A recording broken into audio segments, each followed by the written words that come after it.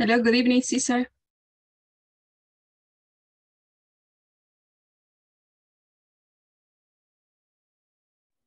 Hello, teacher. Hello, how are you? I'm fine. Excellent. How was your day? ¿Cómo estuvo el día? Pues más o menos. Why? A lot of work. Pesado el trabajo. Mucho trabajo. Sí.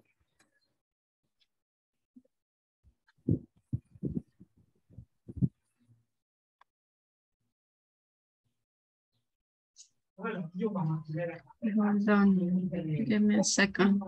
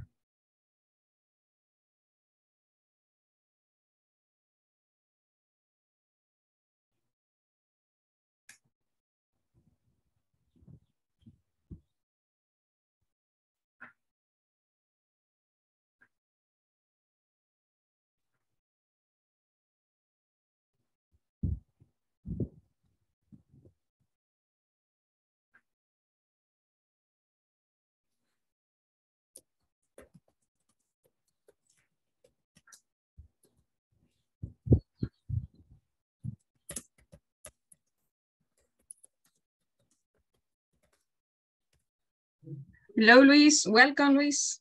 How are you?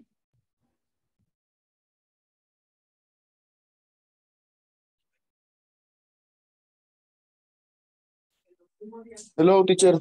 Hello. How are you? I'm fine. Very good. How Llegando. was your day? Cansado, nada más que cansado, teacher. ¿Usted qué tal? ¿Cómo ha estado? Very good. Working all day. Ay, así todo. Working as well. Sí, trabajando también.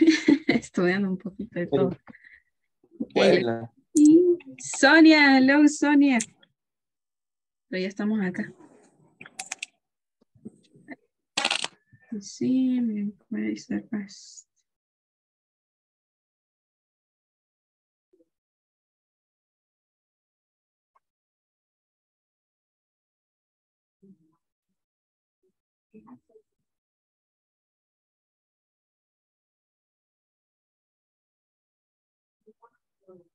A ver, vamos a compartirles el enlace nuevamente porque se me han perdido por acá.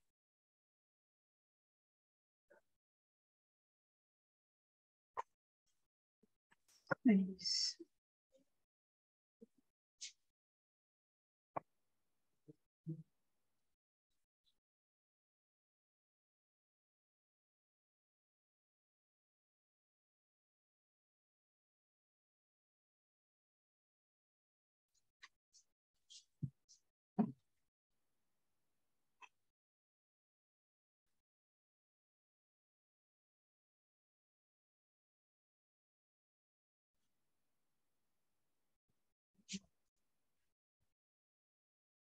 Hello, hello, Sonia. How are you? Hola, Sonia, ¿qué tal? ¿Cómo está? Bienvenida. Hi, teacher. Good, good. Thank you.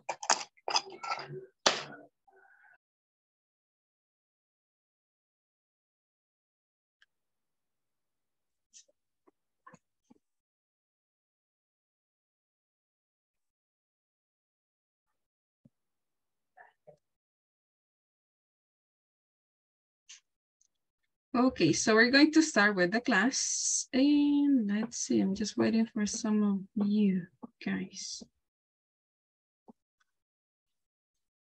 Antes esperemos que regresen algunos, veamos. Mientras tanto, vamos a iniciar nosotros. Hello, Jessica, how are you?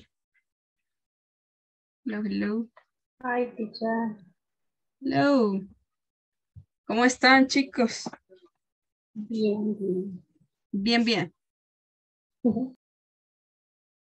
Okay, let me share the sounds. Okay, so can you see my screen? Let me see. Can you see my screen? Yes.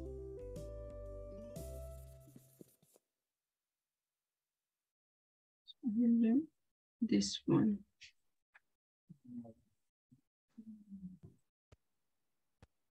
Okay, can you see my screen, guys? ¿Todos viendo, están viendo mi pantalla ya? Sí, teacher. Okay, perfect. So let's try to make some double-edged questions. Let's see. So let's try to rearrange the sentences in the correct order. So please help me. Cesar, what do you think, Cesar, about that double-edged question? So what is the correct order? ¿Cuál sería el orden correcto? Cesar, tell us. Or somebody. Vamos a ver, alguien más que nos apoye también ahí, los demás. Ajá, where do you soccer play? Ah, where do you soccer play? Let's see. This way? Yes. Let's see. Any other idea? So I need a verb. Remember, I need a verb. Remember the structure. Where do you play soccer? So where do you play? Where do you play soccer? So I'm going to send you the link so you can work and play with me. Les voy a enviar el link para también que ustedes lo vayan realizando ahí. So then you send me the screenshots, okay? Yo creo que se los envié ahí búsquenlo en el chat de Zoom. Ahí se los acabo de compartir. El chat, todos ahí en el chat de Zoom para que lo vayan realizando también. So I'm going to give you some minutes so you can work on that. Let's see, you with sports, who practice do? Wow, that's a mess. Ahí están solo de relajo, ¿verdad? Pero no el de la oficina. Let's see, tell me guys, so what could be the correct order? O sea, ¿cuál podría ser el orden correcto ahí, chicos? Ya les compartí el enlace, quienes se nos van uniendo. Ahí les estoy enviando el enlace en el chat para que lo vayan realizando también. So you with sports, who practice and do. So what could be the correct order? Please help me.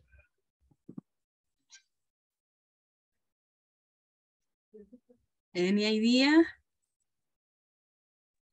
How do you practice sport with you? Okay. Who do you? Okay. Practice sport with you. Who do you practice? The sport with you. No. How do you practice the sport with you? Okay. So who do you practice sports with? ¿Con quién juegas? ¿O con quién practicas deportes? Let's see. The next one. So we have another one. We have do practice sports what you time. So let's try to reorganize the sentence. So that is not correct. So do you practice sports what you time? Help me. So try to help me too. Lo pueden realizando, también lo van realizando ahí en su aplicación. Ya se los compartí. Sí, any idea. Vamos a ver quién ya pasó por aquí, quién ya le salió bien, le salió mal. A No todos le puedo va ingresar. saliendo bien. Vamos a ver, Wilfred. No puedo ingresar. Sí. No puede ingresar. ¿Qué le aparece ahí en el link? Word what? Me No, aparece. vamos a No. ver. Vamos a ver, ahorita compartimos nuevamente.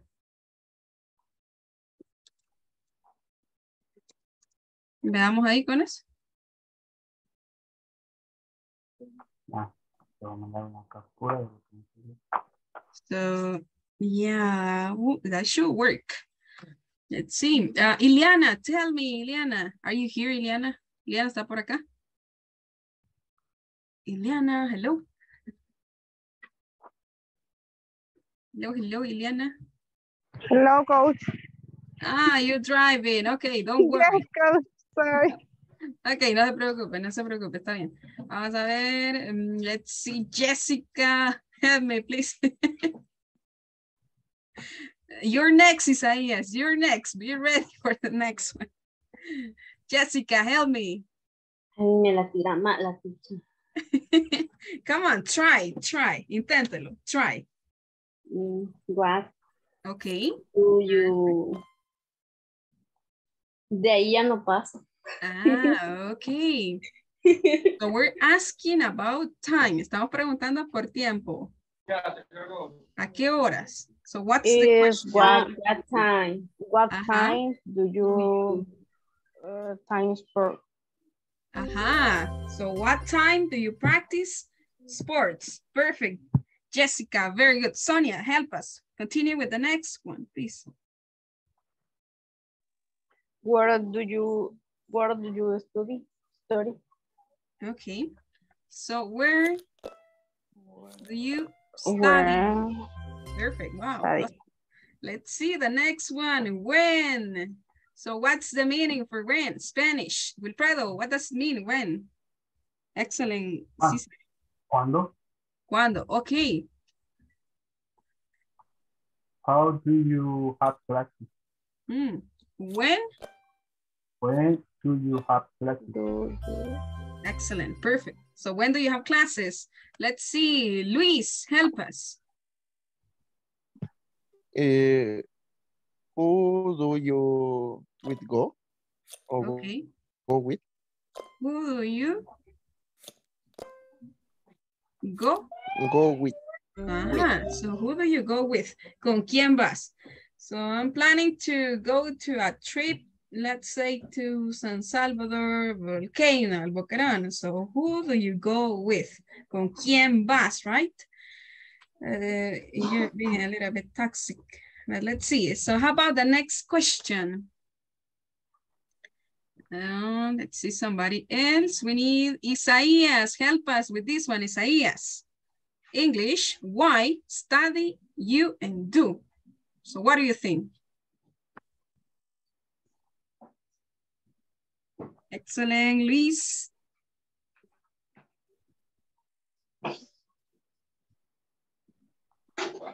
Let's see, volunteer.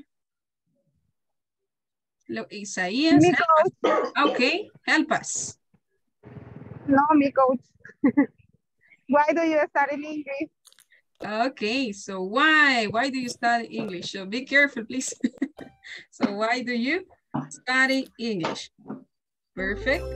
So we're missing, let's see, 3 more with this one. So how about this one? So what do you think? Who?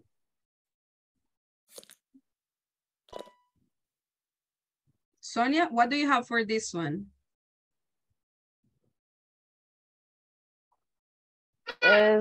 What week do you work? Okay, who do you work with? Who do you work with? Okay, ¿con quién trabajas? Let's see, the next one. Work, you, time, do, and what? What time do you work? Perfect. So what time do you work?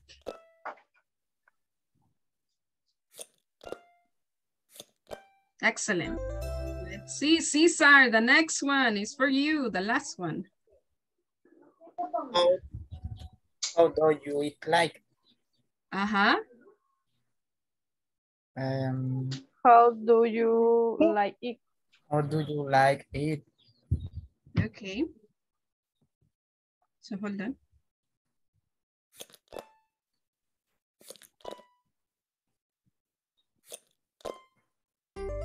Okay. Perfect. Congratulations, guys. So very good. So now we will continue. We're going to check some things related to this app. So that's not for this moment.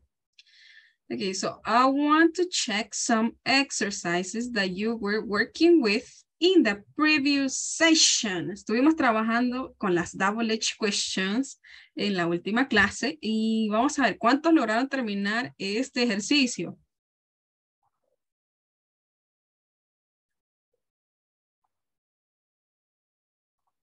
Todos, ninguno, ¿cuántos nos hicieron falta? Solo hicimos uno. Parece que solo nos quedamos trabajando con uno. Bien, vamos a tratar de hacerlo todos juntos. So please, try to help me. Let's see. So we're asking about routines and general information. So remember, we use, Wilfredo, can you read the instruction, please? Remember, well, part of the instruction. Remember. I think it's exercise. Okay. Asking about routine and general information. Remember, we use WA question to ask for extra information about something or somebody. Okay, perfect. Let's see. So look at this. Remember the structure, double-edged question. Where, what, and can you mention the rest? ¿Puede mencionar las otras? Can you mention the rest of the double-edged questions? Where, what? So what is another one? So what are the others? Which? Where, what, When, who, where, how, how, okay, perfect. how. Any other? What? Okay, so we already have what, where, what, when, who, how. Okay, so let's add the other, which,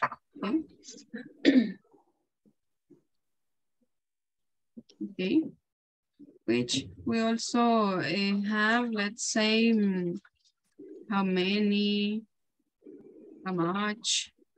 So these are some others, right? So nice. So let's continue now with the structure, auxiliary. So look at this, double-edged question plus auxiliary verb. So what are the auxiliary verbs that we use for double-edged questions?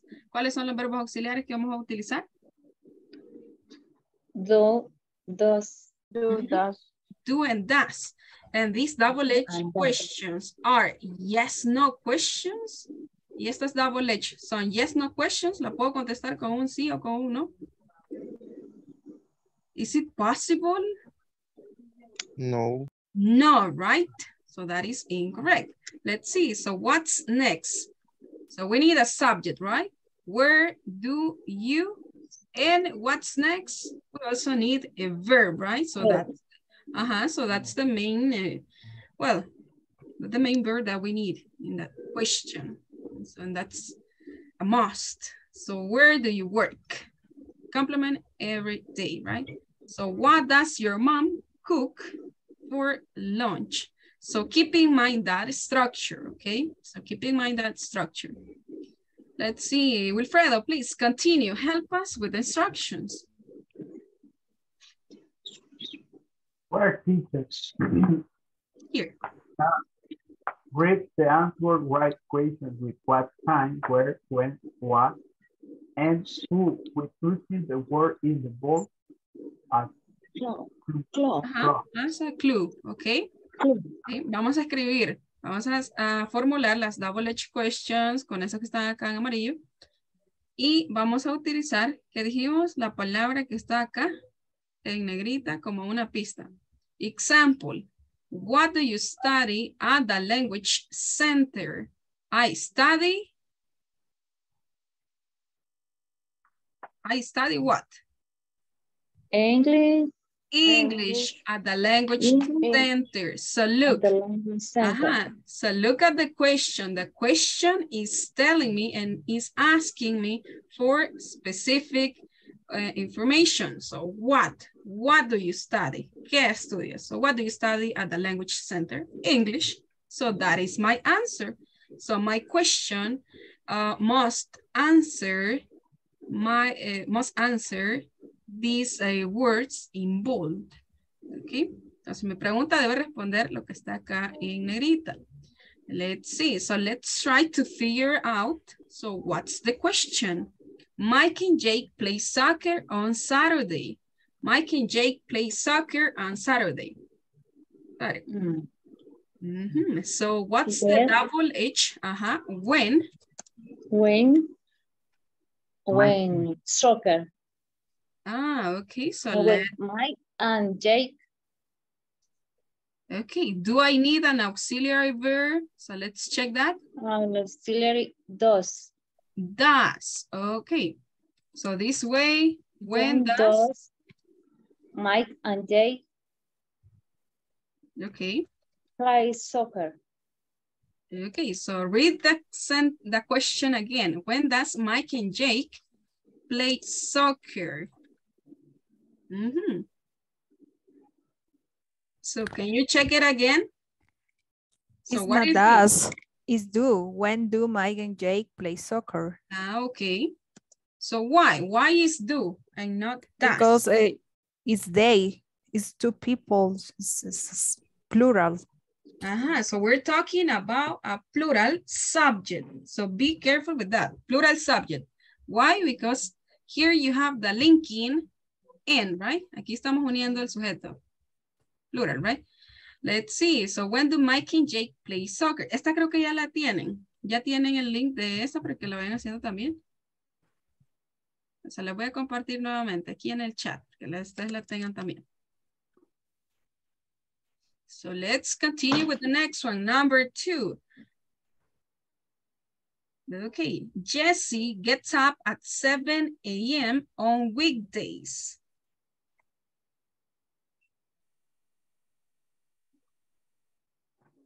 So Jesse gets up at 7 a.m. on weekdays. So what could be the question? ¿Cuál podría ser la pregunta ahí? Jesse gets up at 7 a.m. Veamos acá cuáles tenemos. What time, where, when, what, and who with. So it's asking me about what. ¿De qué me está preguntando ahí? ¿De? What time? Okay. Time, right? So what time? Auxiliary verb. Does. Who? Jesse. Jesse. Do I need a verb? Get up. No sé cómo se pronuncia. Get up. Get up. Get up. 7. So what time does Jesse get up? On weekends day. Okay. On weekdays. So what time does Jesse get up on weekdays? Perfect. So let's continue with sentence number 3. I live in a big house with my family. Vivo en una casa muy grande con mi familia.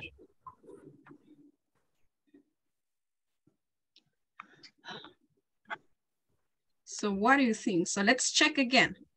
What time, where, when, what, and who with.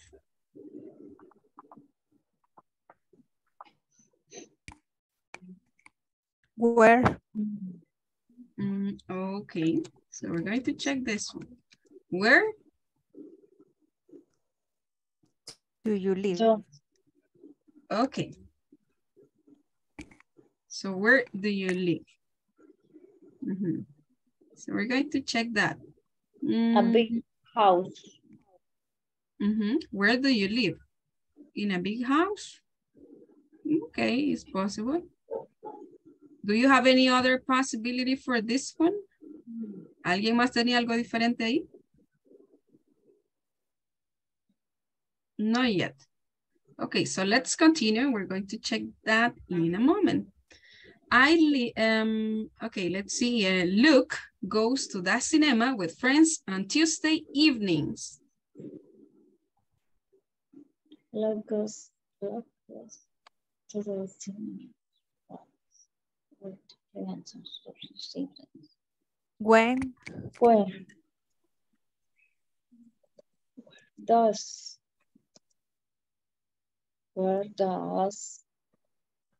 Luke go to the cinema with friends? When does Luke go? Okay. So does it answer my question? When does Luke go to the cinema? Mhm.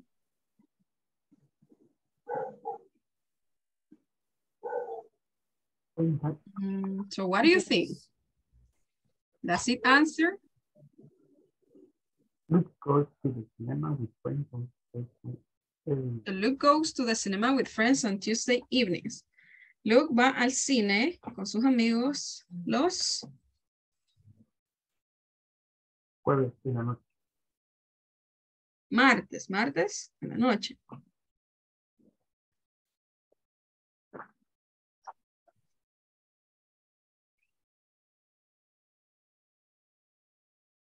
Sí.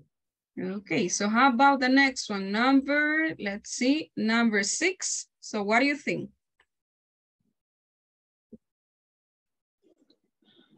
Yeah, no, that's Where? number 5. Adam and Donna have cereal for breakfast. Where does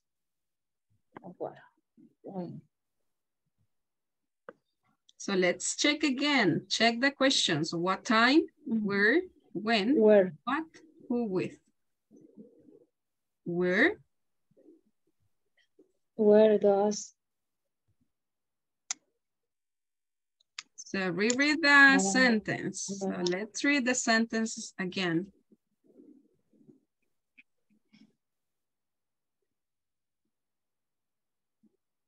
What do you have Alan and Donna for breakfast? Okay, so what do who? Adam I'm Donna okay. in Donna Have for breakfast, right? breakfast. Okay, nice. So let's check. Listen up. So I'm going to leave you 3 sentences. So try to do your best, okay? Let's see, since you were supposed to work this with someone. So I'm going to assign you to work in pairs and try to complete the sentences. So you already have some answers, but you have to analyze that again. Vamos a ver, terminemos esas últimas 3. So I'm going to assign you to work in pairs and you finish with that sentences, okay? So 5 minutes, is it okay for you? 5 minutos? Or less than that. Just 3 sentences, okay?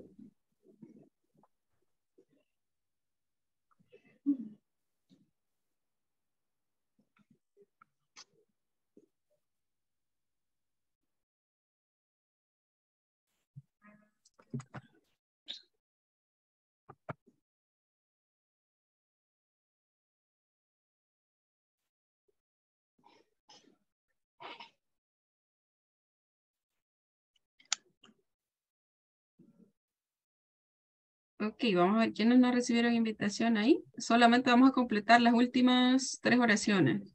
Y verifiquen nuevamente las preguntas. Verifiquen nuevamente las preguntas que ya tienen. Estas.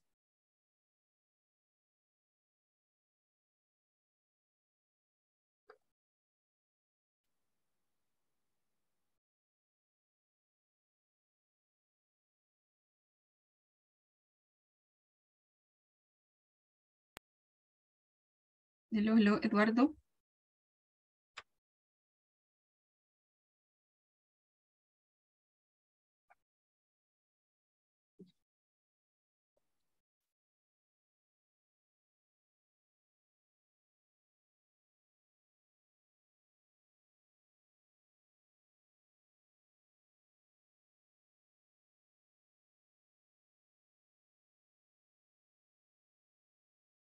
Hola Eduardo, le envío la invitación nuevamente.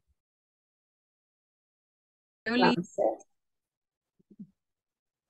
Hi, teacher. No puedo compartir. ahorita, verifiquemos ahorita.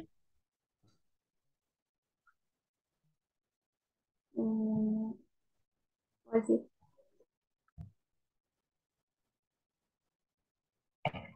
Sí, sí, sí.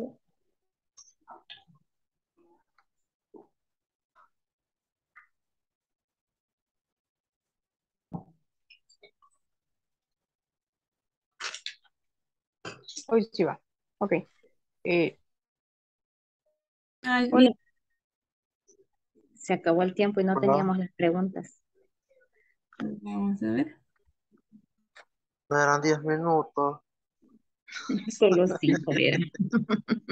5 minutos. Vamos a ver, revisen nuevamente las que tenían anteriormente. Revisémoslas si hay algo que modificar y vamos a las otras. Ya les mando el enlace nuevamente. A ver, se me han perdido por acá. ¿Qué será esto? Sí, acá está.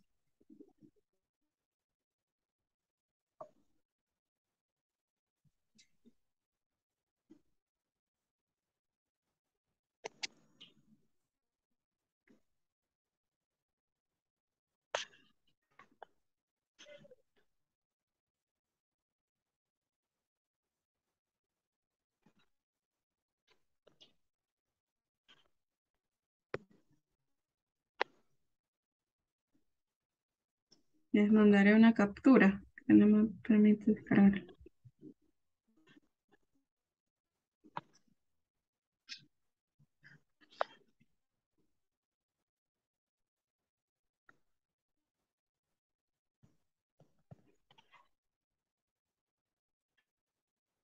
Creo que ya tengo la captura. Ahorita, ahí está.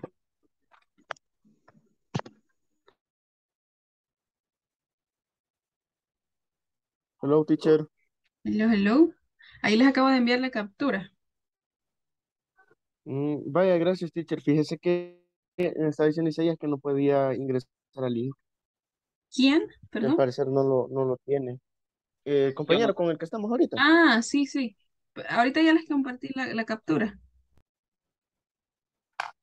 Y teacher, Dígame. me puede asesorar si están bien hechos. Por lo menos Veamos, esas dos veamos. que he hecho. Acérquenlo un poquito porque no se ve.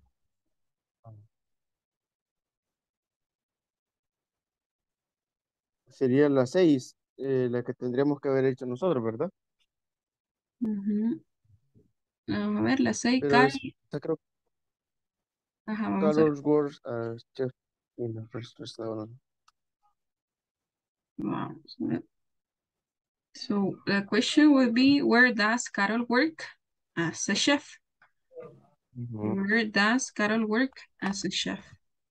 Let's see, what do you have? ¿Así o así? As, no, as a chef.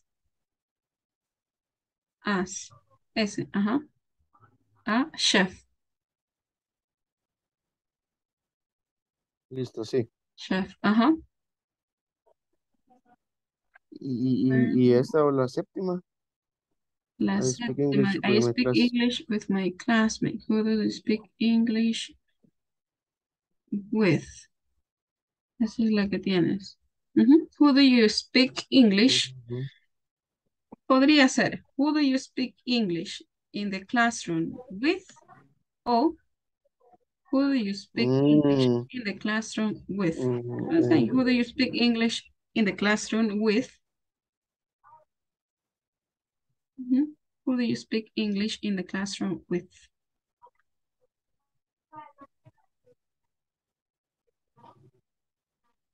Así. Oh, Let me see. So who do you así. speak English in the classroom with? Uh-huh.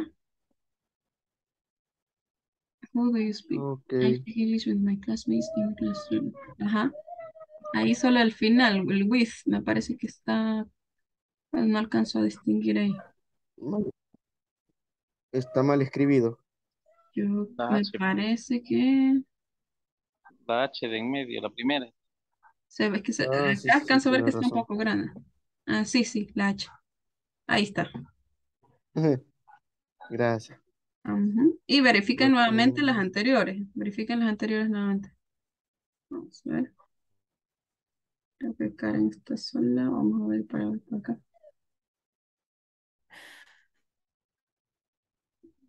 ¿Cómo? Bye, ¿Ya teacher. terminaron, chicos? Sí, tenemos 9 de 10, pero tenemos una Ya. duda con esta, teacher, ¿Cuál? con la número 7. La 7. ¿Es who do you with speak English o es who with do you speak English? O sea, la estructura creo que es Vamos a ver, es la número. la 7. La 7. La 7 es Who do you speak English in the classroom with? Vamos a ver, que no alcanzo a ver. Ah, o sea, in the classroom with. El with Ajá. va de último. Sí. Ajá, Ah, ok. Ah, ajá, pues es lo recuerden que que me el decía. with va, el with va perdón, el who al inicio y el with se pone al final. Ah, eso es lo que me decía Iliana y yo no Ajá, se lo capté. no sé si te has dado cuenta cuando dice who do you work with, who do you Ajá, talk with, who do ok. you speak English in the classroom with. Ahí porque estamos metiendo también hasta el salón de clase, ¿verdad? Ujú. Porque si yo dijera who do you speak English with, estaría correcto también. Solo que ahí estamos incorporando todo lo que está ahí. Ok. Ah, pues sí, ese fue el Ajá. error, poner Y el with la a donde no era. y las demás todas están perfectas. Ajá, sí. Lo único que aquí sale es solo la calificación, pero no dice cuál es la buena o cuál es la mala, nada más, solo da una calificación. Creería yo que si no habían arreglado esa era. Ajá, ahorita voy a ver si esa es. Ujú. Sí, esa tendría que hacer. Vamos a ver. Sería Entonces, who do you speak English in the classroom with? ajá. Vamos a ver si las puedo copiar.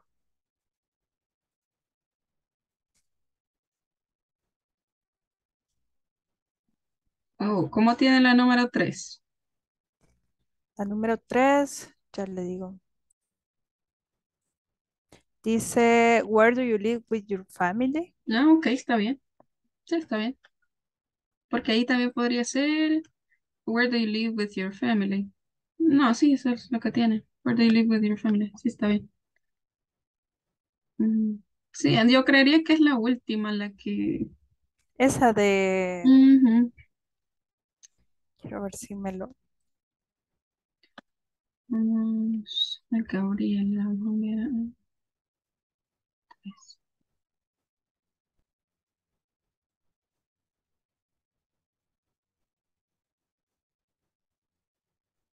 Vamos a ver. Voy a checar acá otro grupo Ujú. y vamos a regresar. ¿Cómo vamos, chicos? Hello, ¿Cómo vamos? hello, nos falta la última. A la última. Ok. ¿A qué Pero horas ok. estamos? Inicia su... Inicia sus clases de yoga.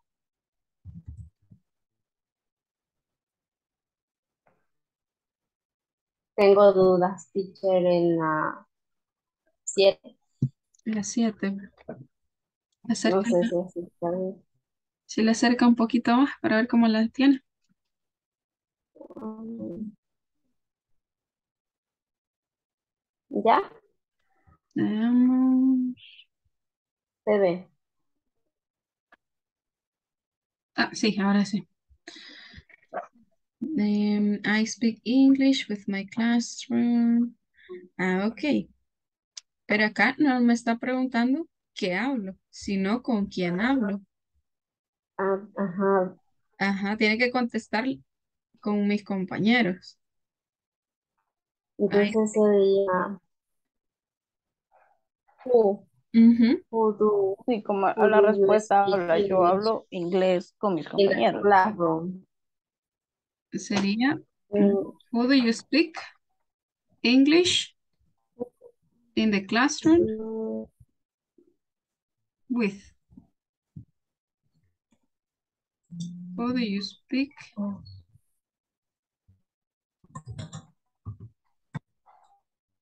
English in the classroom with? Do you speak English in the classroom? Ajá. Ahí. With. Y el with. With. Ajá, pero estamos utilizando con el who with. ¿Con quién? Y ahí solo ponga la mayúscula, la, la W, que a veces la puede tomar mala por alguna letra. Igual la de abajo y la de abajo también. So what time does Megan start her yoga class? Ah, ok, ahí el start le falta la T. Sí. Ujú.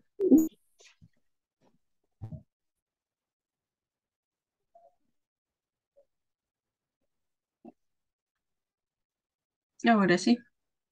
Y nada más verifiquen la 3, la verificaron la 3.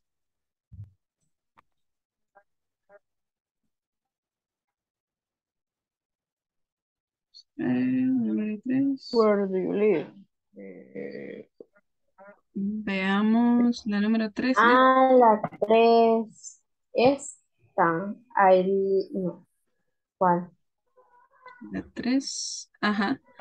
Yo sería, I live in a big house with my family. Ajá. Que no era look. Vamos. Where do you live? Ajá. Where do you live? Where do you live? Ajá. Where do you live with your family? Where do you live with your family? Where do you live With your family. with your family?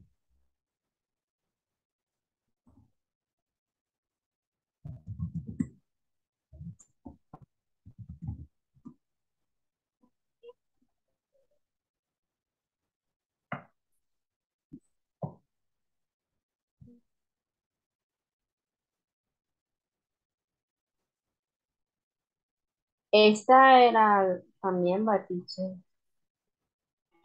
La de look. Ajá, esa es la de Luke, la 4. When does Luke go to the cinema?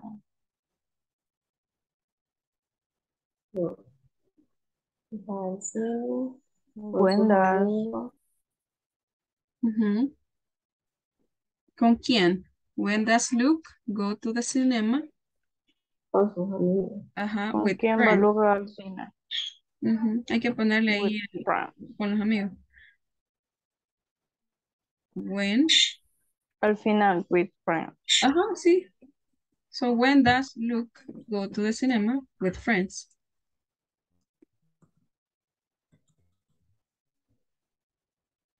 Go to the cinema.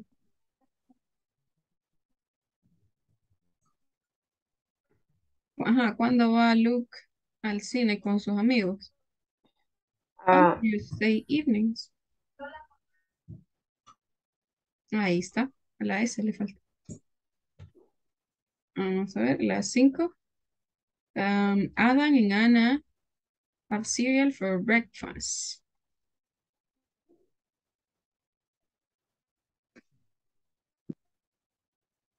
When Vamos a ver. What do? Dice que Adam y Donna desayunan cereal para bueno, comen cereal para el desayuno, diríamos nosotros.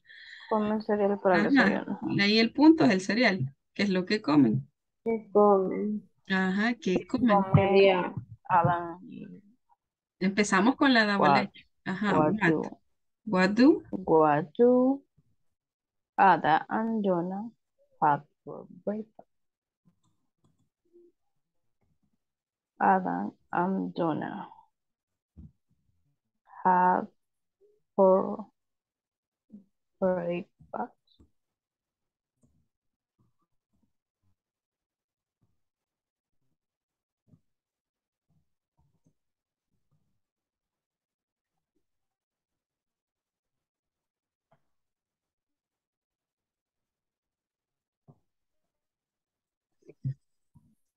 Vamos a ver, what does... Y creo que la última es la que falta, es la de arriba, ¿verdad? Ah, sí. Ujú. Ok, vamos a regresar en unos segunditos. Solamente completen esas últimas. Okay. Did you finish? ¿Qué? My goodness. What happened? ¿Qué ¿Qué pasó? pasó ahí? ¿Qué pasó? Veamos. Check, let's check one by one. Casi me da mi infarto. No. No puedo creer que un 4 me saqué. Me parece que es que les pusieron ¿Qué capital letter? minúscula la letra inicial. Tenía que escribir la mayúscula. Por ejemplo, la 1, la 2. Solo por eso. Solo por eso. Solo por eso. Qué injusta la vida. Oh, yo creo que es porque también no lo cerramos con un signo de interrogación porque era una pregunta. Lo que No, pasa es que es salva el sí. ya está incluido porque ahí está en la parte de color. Vaya, veamos. Hagámosla una por una. So, when do Mike and Jake play soccer? Ah, Saturday. At what time does Jesse get up on weekday? Está bien. Where do you live with your family? Ahí solamente con el agregar la otra parte, ¿verdad? Where do you live with your family? Ah, in a big house. Ajá, ahí. La 4. Okay. When does Luke go to the cinema? Veamos la 4. Luke goes to the cinema with friends. When does Luke go to the cinema with friends? On Tuesday evenings. Ajá. ¿Cuándo va Luke al cine con sus amigos? Entonces. Faltó with friends. Ajá, with friends. Y la respuesta es on Tuesday evenings. Veamos, what do Adam and Donna have for breakfast? Está bien. Where does Carol work as a chef? Perfect. In a French restaurant. Pero también está mal. ¿Cuál? La 6 me la tiro mal. No, esa está correcta. Está correcta, está en verdecito. Ah, ok. Ajá, las que tiran rojitos son las que toma como inválidas. Vamos. Uy. Ah, sí. La número... la 7. I speak English with my classmates in the classroom. Who do you speak English in the classroom with? Ajá, lo que pueden hacer es reiniciar para que lo vuelvan a completar. Porque creo que no deja ahí editar nuevamente, ¿verdad? No. Ajá. Veamos, dale actualizar, nada más refresh ahí en la página. Yo creería que solo sería esa, pero de ahí lo demás es por la doble. Por la capital letter. Ajá, por eso, por la capital letter. Ya no me salió, Betty. Ya no sale. Dele otra vez. Está cargándola todavía, es que está cargándola todavía. Ahí está. Tiene Bien. que ser mayúscula. Ajá, la primera. Pero vamos a regresar y la van completando ahorita que todos tienen el link, ¿verdad? Yes. Ah, vaya, vamos completándolas mientras la vamos llenando otra vez.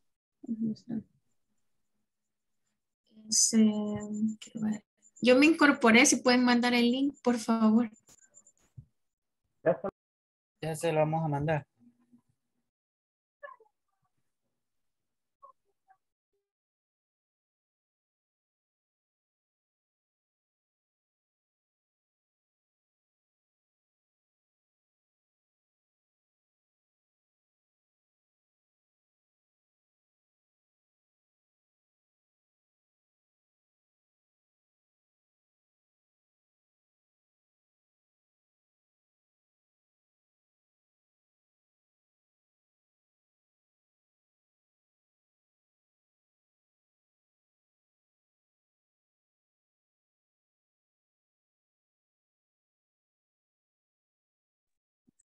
Okay, so let's check one by one. Let's see. Karen, please start with the first question and sentence. So read the question and the sentence, the answer.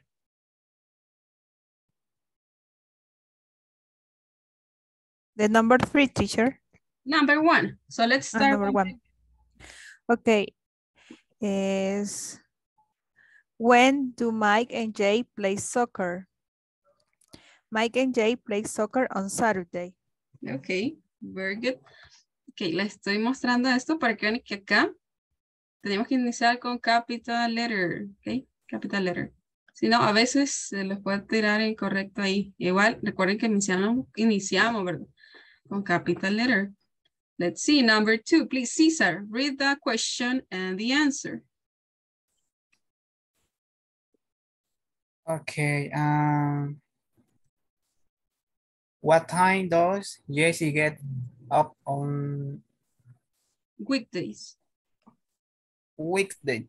Weekdays, Weekday So what times time does does? Jessie get does? Perfect. So what time does Jessie get up on weekdays?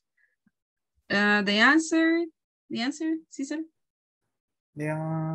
O ya me confundí dónde voy.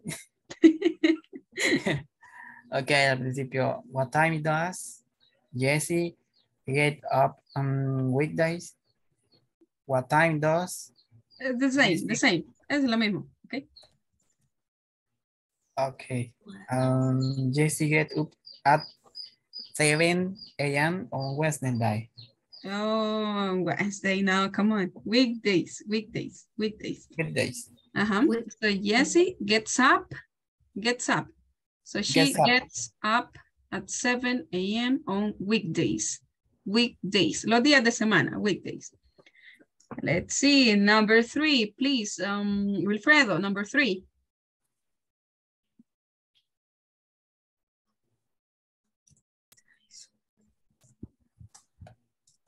Where do you live? Where do you live with your family? Okay. The answer?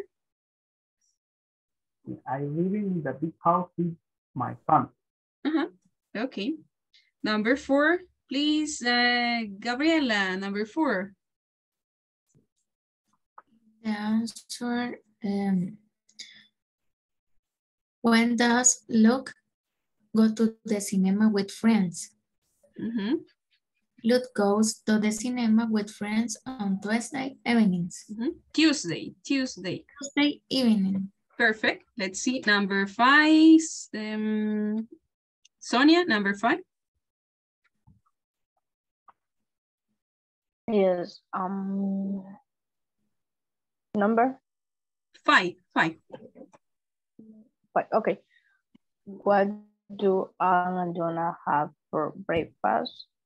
Adam and Donna have cereal for breakfast. Cereal. So Cereal. Adam. So Cereal. what do Adam and Donna have for breakfast? What? Adam and Donna have cereal for breakfast. Let's see, number 6, please, Jessica.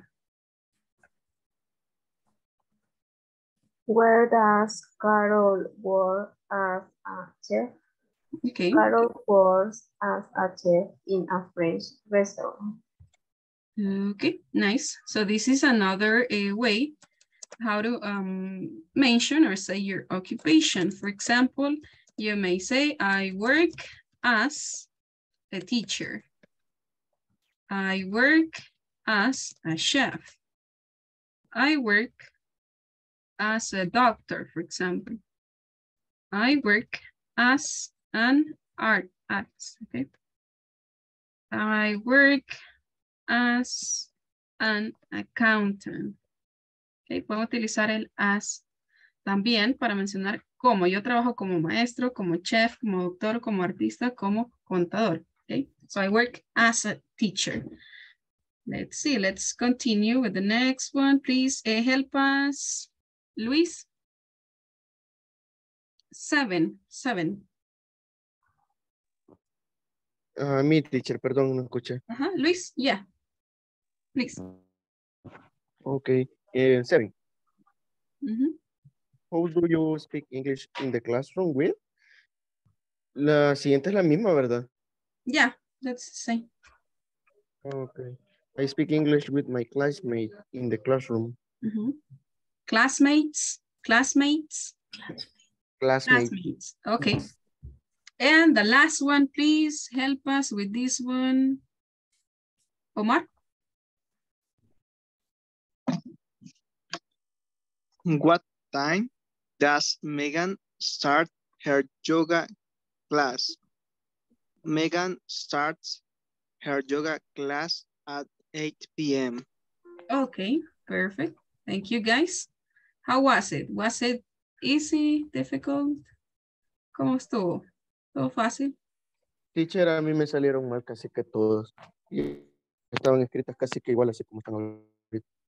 ¿Y verificó lo de la, acá, lo de la No, capital me letter? salieron mal. ¿Lo de la capital letter? Yo creo que sí. Ese fue mi error. ¿A quién más? A mí también. A mí.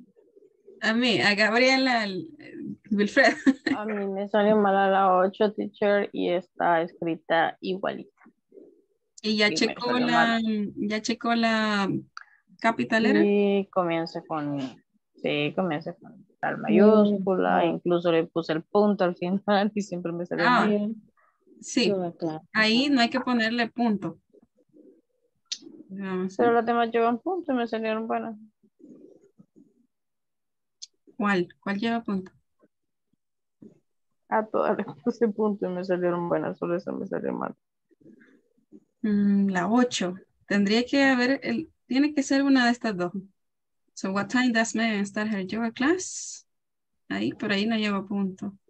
O podría ser que le hayan agregado el question mark también. Vaya, ahí eso no lleva punto. Incluso me parece extraño, pero estas no lleva. Lo que lleva es question mark. Eso lo dio como posibilidad, pero de ahí las otras no. Pero punto no. Yo creo que a mi teacher todas me salieron mal. ¿Quién? Es Gerson. Gerson Creo está que a por mí ahí. solo una me salió buena. Solo una. 1 de 10.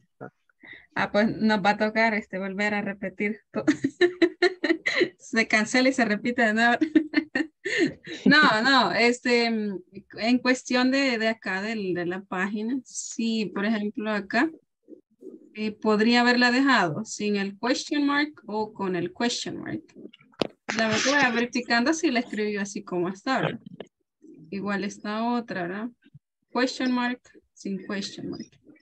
Solo tenía esas dos opciones. Entonces, debió haber quedado con una, ya sea esta o esta.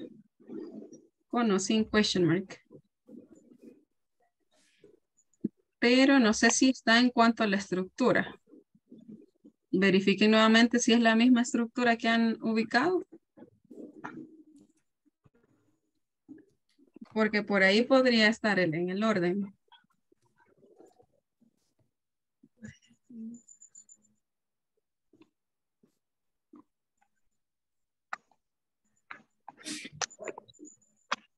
Ok, veamos. Sonia.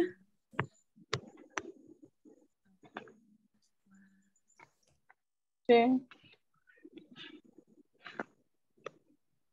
Está igualita y le lanza mal siempre. No, pues sí me salió mal. Sí, pero tómale una captura de pantalla. Ya la mandé al grupo. Vamos a ver.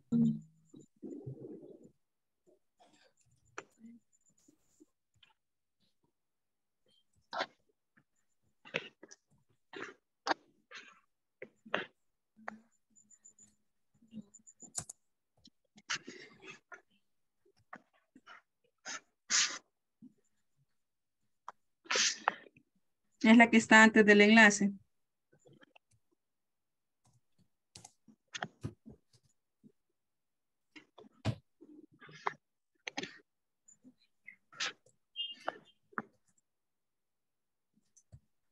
Bueno, vamos a seguir practicando, pero creo que es por cuestión de algún detalle ahí que se le pasó. Pero vamos a La verificar. aplicación. Ok, está bien. Sí, tendría que haber quedado de esa manera como se los mostré. Y sí, que a veces, digamos, si no está explícitamente como fue diseñado, lo toma malo. Igual, aunque podrían, algunas pueden haber más de una opción también. Pero bien, continuamos entonces. So we're going to study about that time. So hold on, give me a second.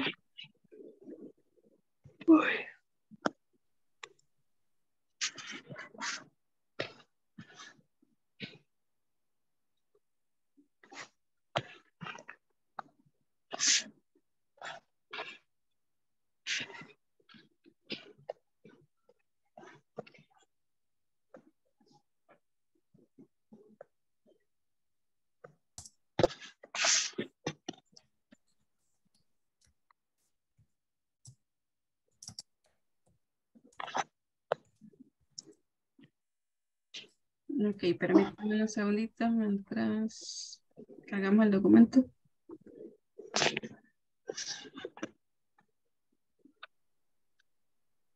So for this class, we're talking about a little bit about the time, how to say the time in English, and some words that will be useful in order to tell the time.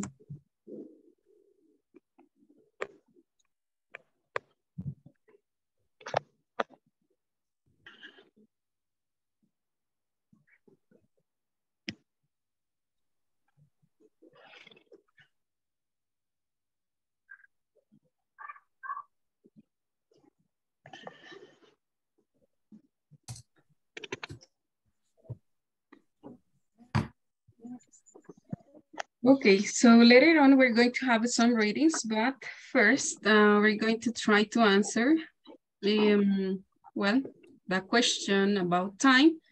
And let's start. We have telling the time. And we're going to learn a little bit about the time, how to say it in English. So let's see, we have a to the hour and past to the hour.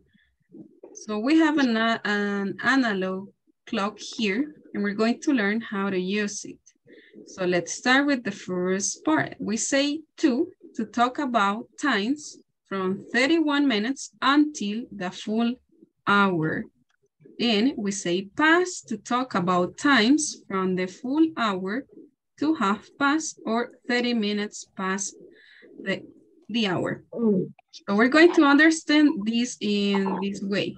For example, we say it's let's say 30 minutes past 12, or it's, let's see, a quarter past 1. It's 20 past 1. It's 25 past 1, or it's 1:30, for example. So we're going to check the examples. Entonces acá lo que hacemos es dividir el reloj en dos, ¿verdad? Vamos a decir past, de acá en adelante, de las 12 a las 6, para contar, por ejemplo, de 10 minutos, 5 minutos, 10 minutos, un cuarto, 20 minutos, 25 and 30. For example, it's, vamos a ver si yo tomo de referencia el 12. It's 5 minutes past 12. 5 minutos pasadas las 12. Let's see the next one. It's 2. It's 2 past 12, right? Or the next one, a quarter, un cuarto, ¿pasado qué hora? 12. A quarter past 12. So how many minutes do I have here? ¿Cuántos minutos hay aquí? 20. 20. So you will say it's 20 past 12. 12. It's 25 past 12, or it's 12:30, or it's half past 12. O también podemos decirlo al revés, ¿verdad? It's 12:30 o it's half past 12. Podemos empezar con también hablando de las media hora. Ya vamos a ver ese vocabulario. Ahorita solamente estamos familiarizando. De acá, de las 6 a las 12, vamos para arriba, vamos a utilizar la preposición to, ¿verdad? Por ejemplo, it's, so we will say, it's 25 to 12. ¿Cuánto falta para las 12? If you start from here. 25. It's 25 to 12. it's this one? 20. 20 to 12. 20. And this one? 12. 15. 15 minutes to 12. Pueden decir 15 minutes or a quarter. It's a quarter to 12. Un cuarto a las 12, right? Or it's 10 to 12, or it's 11 to 12. So now that we have understood that, so let's continue. So let's read that again. So again, pass the hour and to the next hour. Entonces, esto es pasado la hora, ¿verdad? 5 minutos pasadas las 12 o 5 para las 12, right? And we have a minute hand in an hour hand. Y tenemos aquí las dos agujitas, ¿verdad? La minutera y la de las horas. So this is an hour hand and this is a minute hand. So let's see. So now here you have the ways how you read it.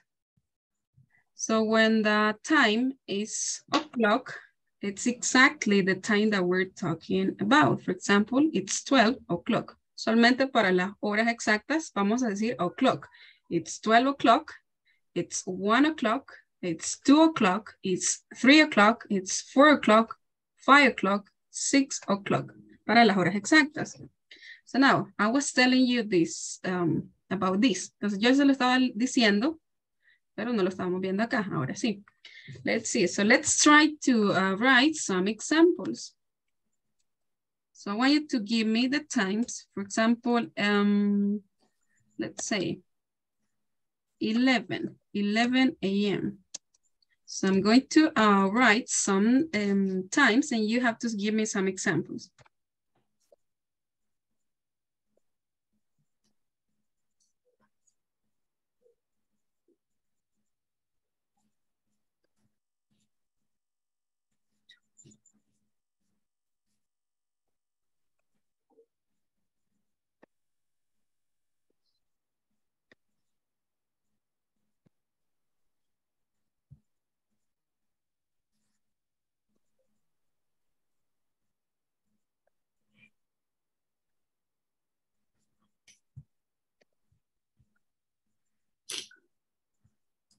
So all of them are PM. So let's read that again. Past, to, a quarter past, and half past. So that's these are the three important words. Past, o'clock, past, a quarter past, and half past.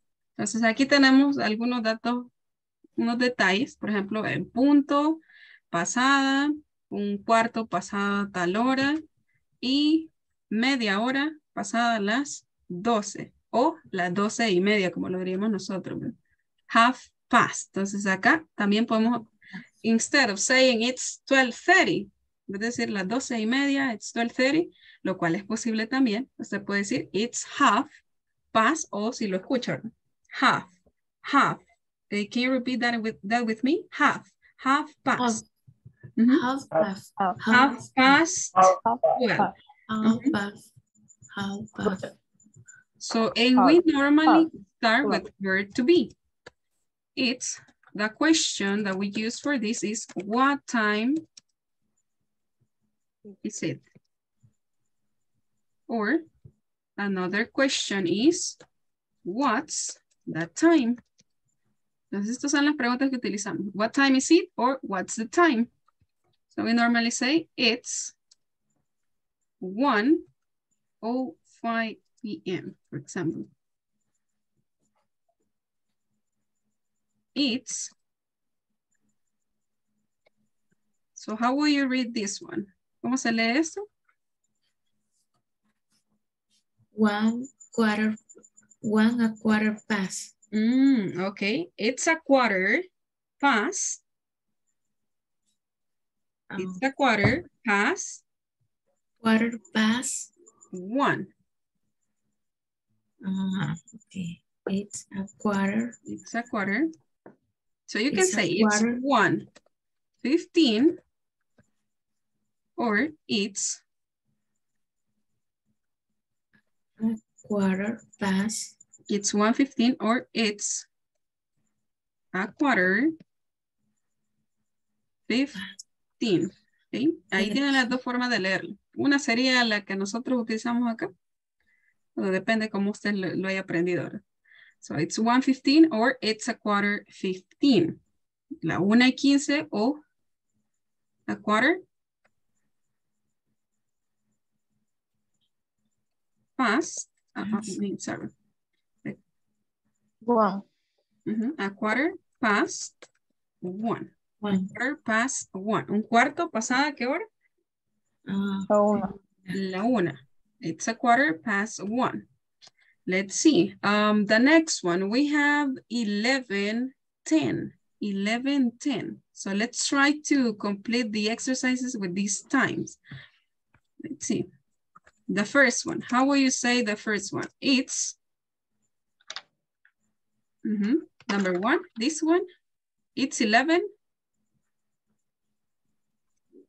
11 o'clock. It's 11 o'clock. How about this one?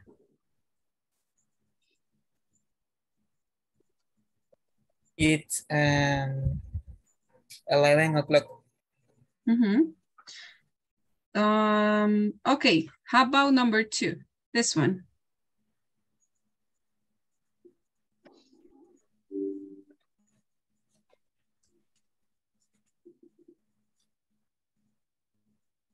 This one. It's 11 past 5. Okay. It's 11 past 5 or 5 past 11. Las 11 pasadas las 5. 5 past 5 pasadas las 11. 5 pasadas las 11. Okay. It's 5 past 11. Okay. Vamos 5 tomando ahí past los minutos que van pasando de cada hora. It's 5 past 11. 11. It's 5 past 11. Okay. And something else that you should consider is that from the minutes, from 1 to 9, so we normally say O to the 0. Entonces, ustedes ven ahí que en el número 2 tenemos it's 5 past 11. Pero también de los números, con los minutos del 1 al 9, usted puede decir, llamarle a ese 0 O. It's, eso es para la hora, ¿verdad? It's 11, for example. 11:05. 11:05. Que sería decir lo mismo, ¿verdad? Las 11:05. Ajá, este O no significa I, está representando el 0. 11:05. Sí, eso sería de los números del 1 al 9. It's 11, let's say.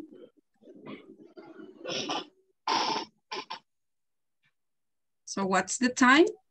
It's 11:07. It's 11:07. And that's it, right? So now let's see, the next one. So can you tell me the time for this one? 11:10. It's 10 past 11. Perfect, okay. The next one, this one. It's 15 past 11. It's a quarter past 11. Okay, so it's a quarter past 11. Un cuarto pasada las 11. It's a quarter past 11. How about this one? 12:20.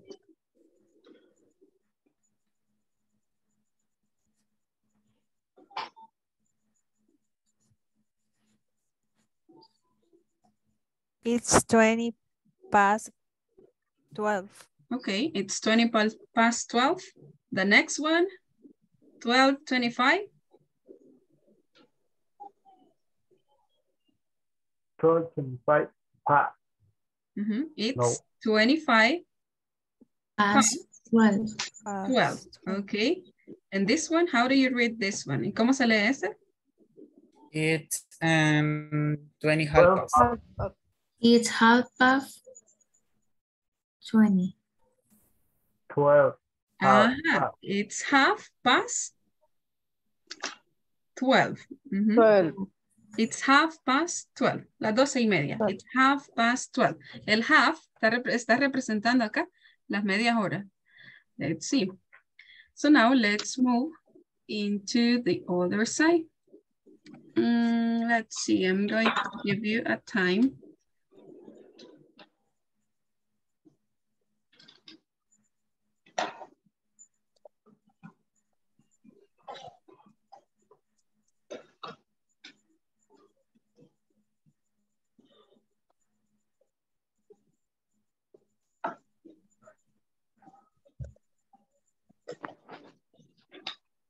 So it depends. So it would be AM or PM. So that's up to you. Let's see, 9:35 PM, 11:45 PM. So now try to give me the answers. How will you read that time? So what's the time for the first one? What's the time? What's the time? So what's the time for the first one?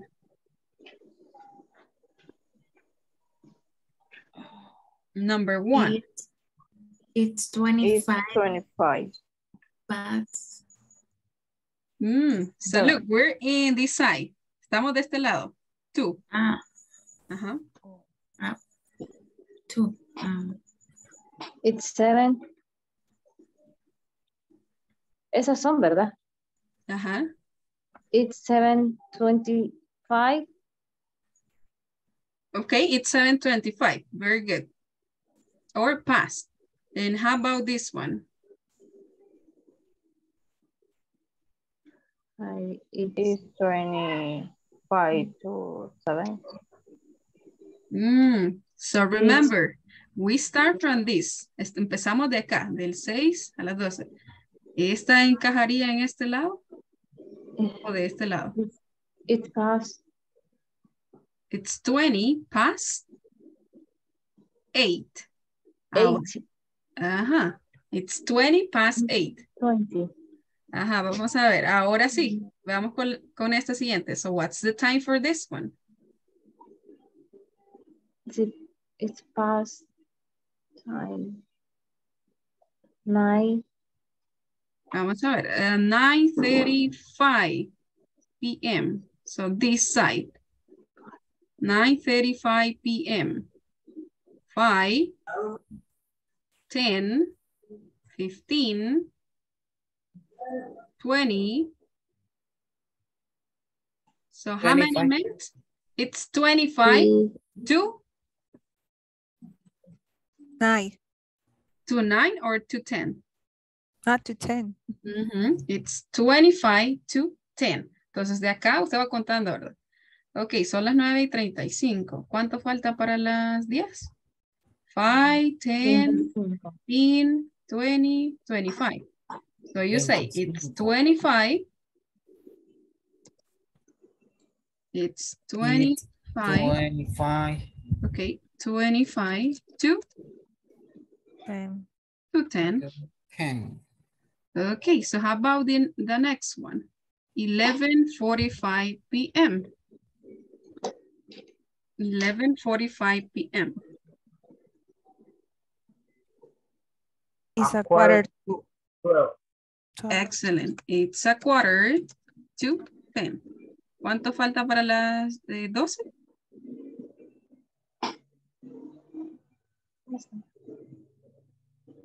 Sería, it's a quarter to 11. It's a quarter to 12. Well, right? So are you sleepy? Let's see the next one. So we have another one. 8:25 p.m. So tell me. So what's the time?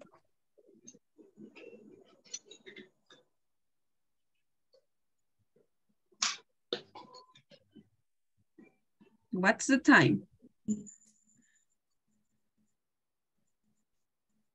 35 to 9. So look at this again. ¿Qué lado va? It's 20 past. 25 past 8. Ajá, 25 past 8. No se les olvide, desde acá hasta acá es past. De acá para acá es to. Cuenta regresiva. Vamos a ver. 8. Okay. 8:47 p.m. So what do you think?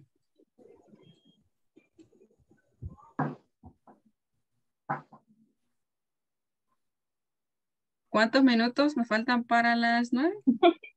Ay, no, nos estamos durmiendo quizá. Y 13. Okay.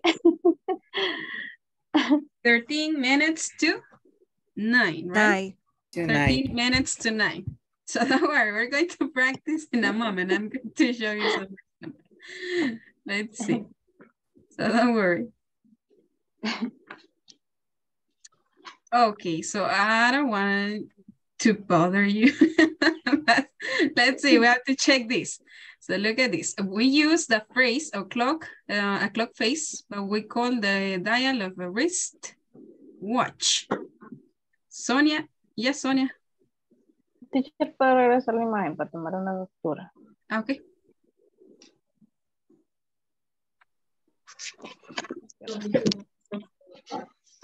No. Ready? Yes. Okay, thank you, Sonia. So let's check this one. So this is theory. In English, we only say o'clock for the full hour. For example, we say it's 6 o'clock. And esto es sobre las manitas, lo que le estaba hablando, de la minutera y la aguja horaria.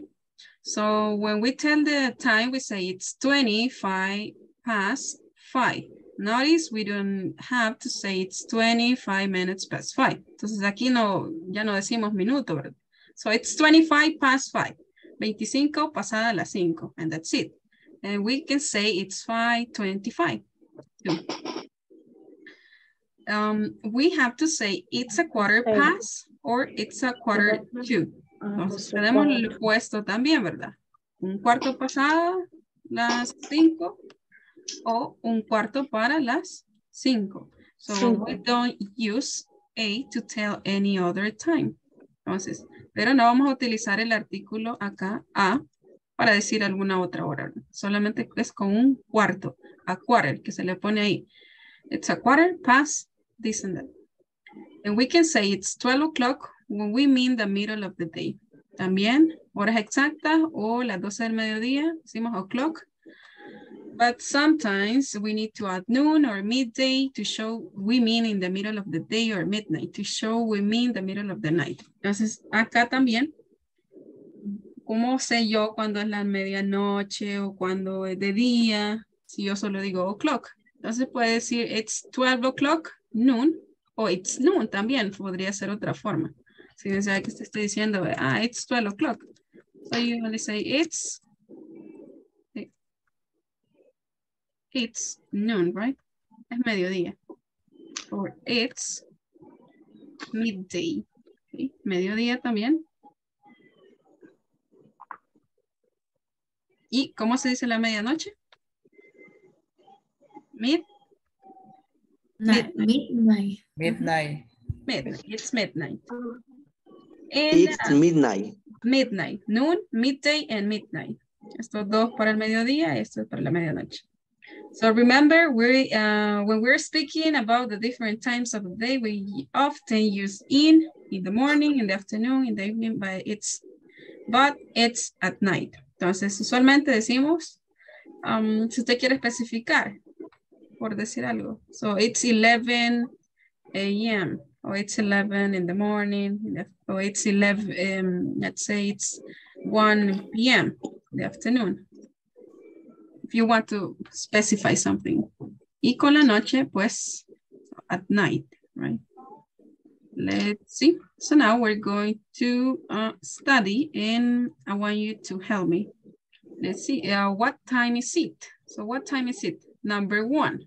Clock number one. So what time is it? It's 1 o'clock. It's 1 o'clock. It's 1 o'clock. Okay, how about number two? This one. Well, It's 10 past 12. 10 past 11. 12 past 10. Okay, 12. Okay, 10 past 12. How about this one? 10 past.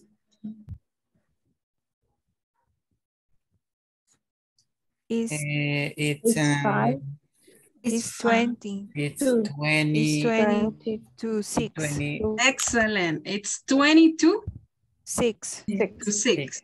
It's 22, 6. Miren, la aguja va, ya pasó acá. Entonces, 20 para las. It's 5. 22. 6. It's 22, 6. 20 para las, la siguiente hora, 6. Quiere decir que son las 5 y 40. Ok. Perdón, ¿cómo se dice? It's 20. It's 22, 6. 20 para las 5. It's 20 or 22. So how about the other one? This one. It's 10 to 10 3. to 4. It's 10. 10. Ah, okay.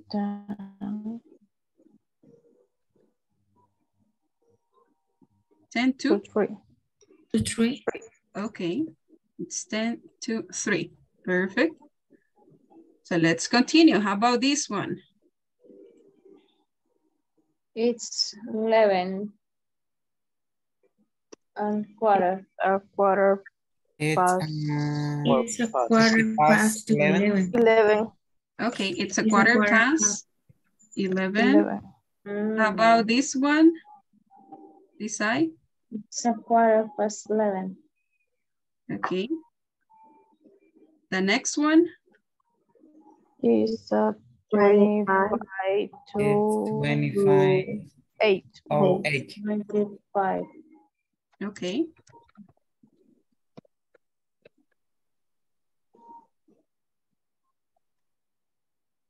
Okay, it's 25 to 8. The next one, this one. It's 6 o'clock. Past.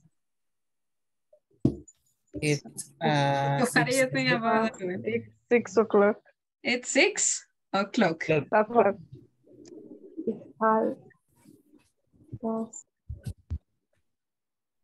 Yes, right? It's 6 o'clock. 6 o'clock.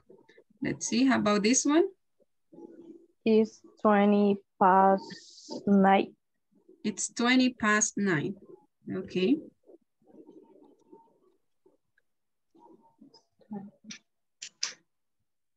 It's 20 past 9. It's 20. A quarter, 20, 20. It's 25. 25 past 9. 9. Perfect. Let's see, continue. Let's continue practicing. So you're going to learn how to say the time. This one. So what's the time? It's 5. It's 10 half past. It's 10 half past. It's 10. So it could be both sides. No. It's half to 11 or it's half past 10. Entonces aquí podría ser de las dos formas. So It's half. It's half past 10. The other one is half to 11. Okay, nice. So how about this one?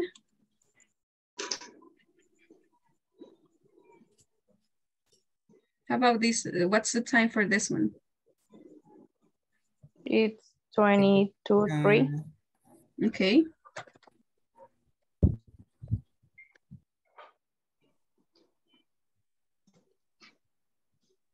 It's 22? 3. 3, right? Okay. How about this one? Tell me. So what's the time? It's 9:05. It's 9:05. Okay. And the last one? It's 8:15. It's It's 8:15. Past 8. Perfect. So I think you're ready. Let's see. So we're going to show you something else. And you're going to check that in a moment. So hold on. Teacher, una pregunta. Yes. ¿El qué es past? Past, pasada. Ah, pasada, ok. Ok, thank you, teacher. 20 pasadas las 25 minutes past 11. Por ejemplo, 20 minutos pasadas las 11. 25 past 11. Ah, ok. Gracias. So another word that you can use is after. Pueden utilizar after también, después. It's, por ejemplo, vamos a ver acá, no están. No está acá.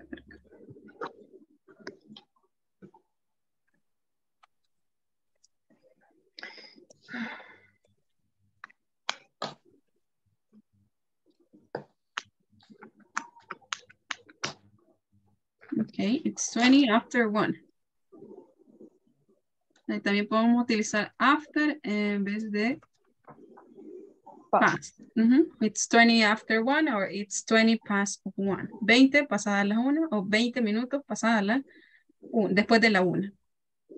You can also use that.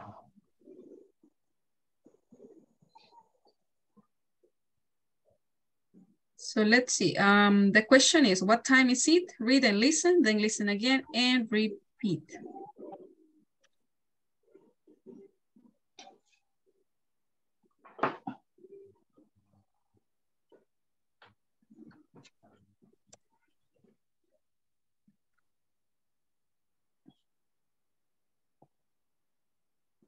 Read and listen. 1. It's 1 o'clock. 2. It's 1:15. It's 1:15. 3. It's 1:20. It's 20 after 1. 4. It's 1:30. It's 1:30. 5. It's 1:40. It's 20 to 2. 6. It's 1:45. It's 1:45. 7. It's noon. 8. It's midnight. 8 a.m. 8 p.m. Now listen again and repeat. It's 1 o'clock. It's 1 o'clock. It's 1:15. It's 1:15. It's 1:15. It's 1:15. It's 1:20. It's 1:20. It's 20 after 1. It's 20 after 1. It's 1:30. It's 1:30. It's 1:30. It's 1:30. It's 1:40. It's 1:40. It's 20 to 2. It's 20 to 2. It's 1:45. It's 1:45. It's 1:45. It's 1:45. It's noon. It's noon. It's midnight. It's midnight. 8 a.m. 8 p.m. PM. Okay. So now let's continue. So now that we have checked that, so we're going to watch a video. So in order to learn about the sentence rhythm. Let's see. Hold on. So can you watch the video? ¿Todos están viendo el video? Rhythm. Some words in a sentence. Yes. Okay, Yes. so concentrate and try to listen to the rhythm. Tratemos de escuchar el ritmo de la oración. And the stress. Sentence rhythm. Some words in a sentence are stressed, and some words are unstressed.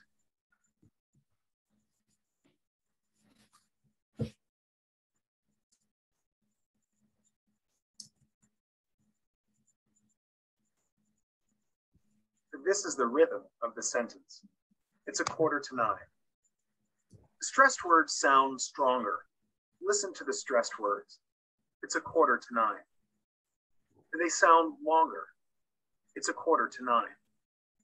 Now listen to the unstressed words. It's 8:45. Listen to the rhythm in these sentences. It's 5-3. It's 10-7. It's 20-4. It's 8:45. It's 8:10. It's 11:15.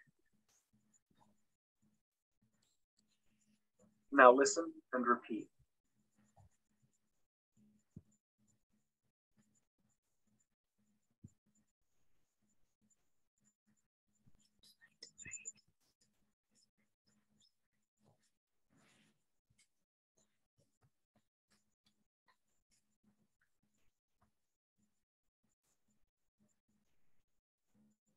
Okay, so we're going to watch it a second time. So pronunciation coach video, sentence, rhythm.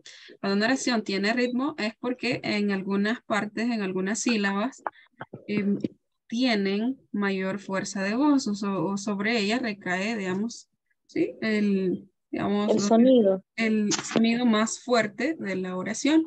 Hay unas que son stress words o stress syllables, sílabas que llevan la mayor fuerza de voz, y otras que son unstressed, que no llevan fuerza de voz. Vamos a ver los ejemplos otra vez. Sentence rhythm. Some words in a sentence are stressed and some words are unstressed. Entonces aquí nos dice que algunas llevan un stress y otras no. Otras palabras.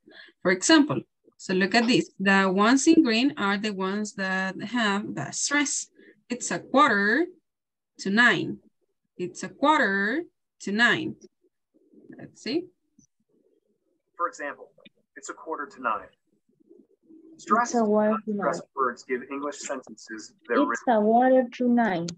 It's 8:45. It's 8:45. It's 8:45. It's 8:45.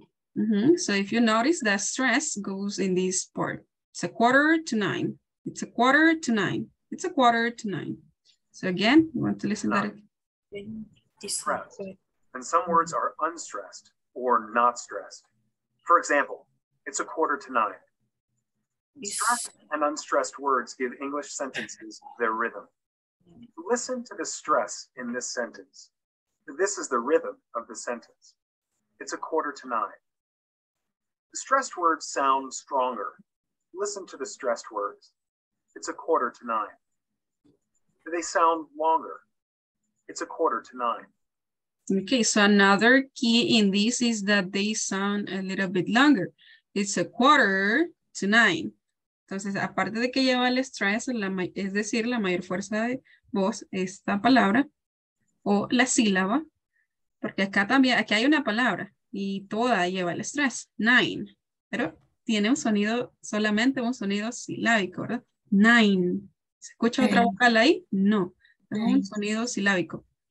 Entonces, it's 8:45. Y se escuchan también más largas. It's 8:45. It's 8:45.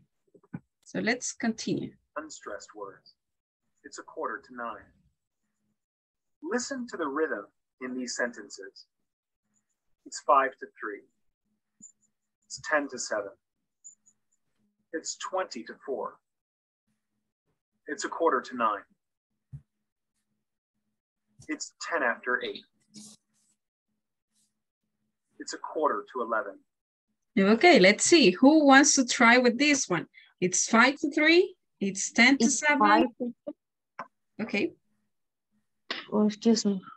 No, go ahead. Go ahead. Good. So let's do it together. It's 5-3. It's 5-3. 10-7. It's 10-7. 20-4. 20-4. 8:45.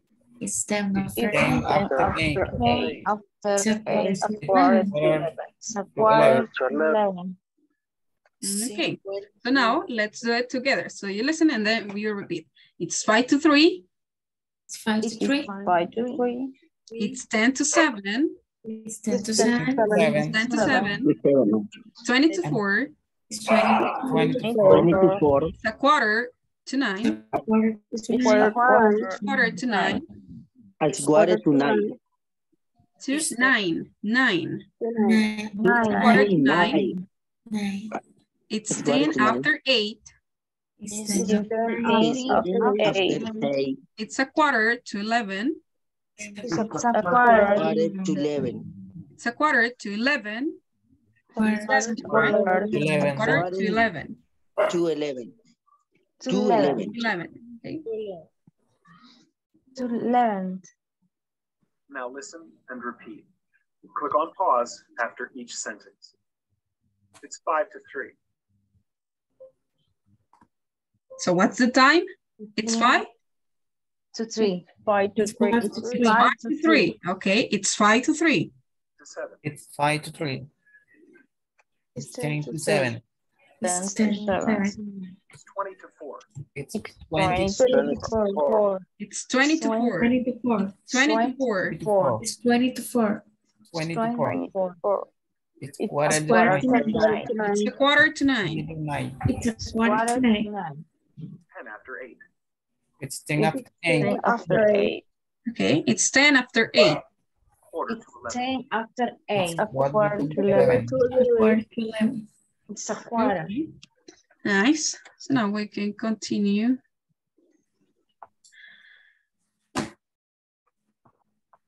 Okay, so now you have the homework. So read the times and the vocabulary aloud again. So pay attention to the sentence and rhythm.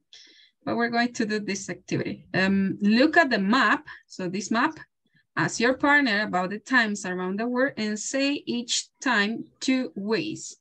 So you're going to say the times in 2 different ways. So you can use, it's 9. For example, the question is, what time is it in Vancouver? So look, you look for Vancouver. So what time is it in Vancouver, guys? It's 20 to 10. It's 9. It's 9:40 a.m. Okay. It's 9:40 a.m. And this one? It's 20 to 10. 20 to 10. Okay, it's 20 to 10. Okay, how about what time is it in London? What time is it in London? What time is it in London? 20 to 6. It's 22. It's 20 to 6. Okay, it's 20 to 6 or it's 5. 5. It's 5:40. 5:40 p.m. Okay, so now I want you to take a screenshot, tomar una captura de pantalla, and then you are going to practice with a classmate.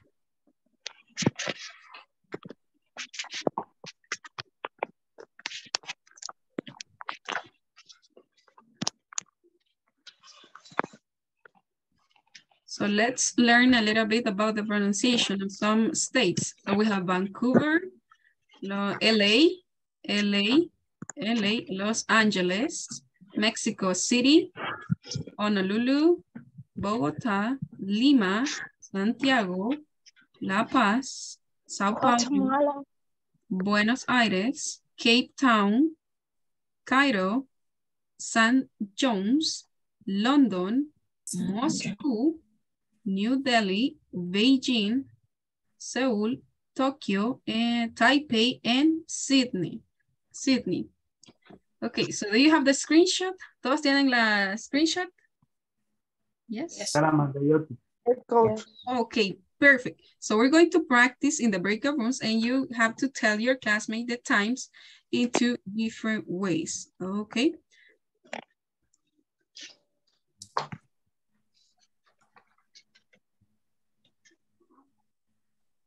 Okay, so you're ready, let's go.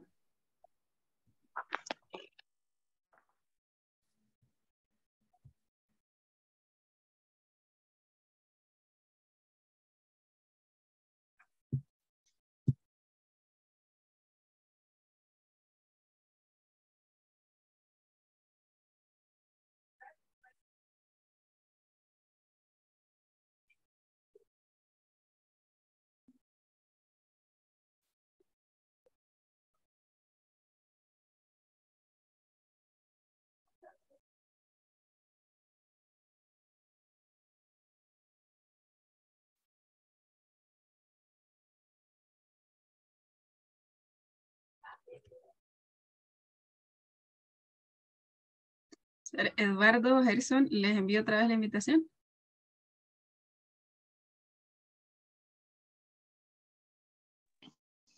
Ok, sí, sí, teacher, sí. De acuerdo, Harrison. Y me falta acá Eduardo.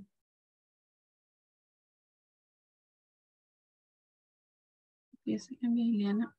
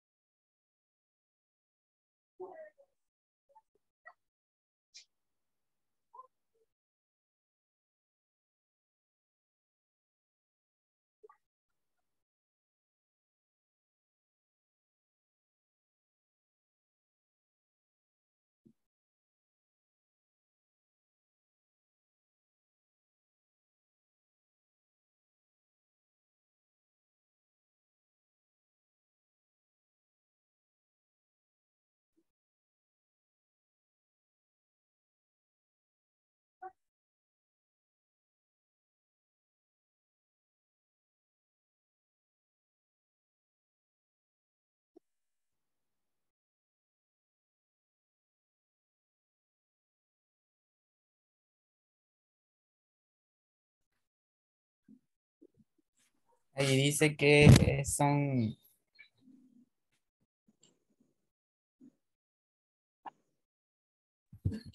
Hello, questions. ¿Tienen preguntas, chicos?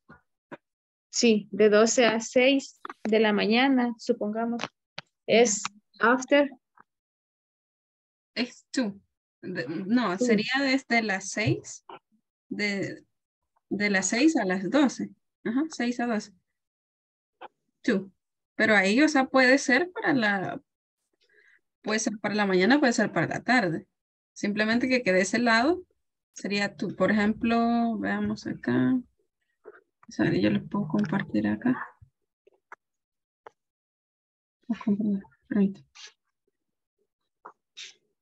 Les voy a mostrar que yo tengo acá. Ay, pero no la veo. Ahorita.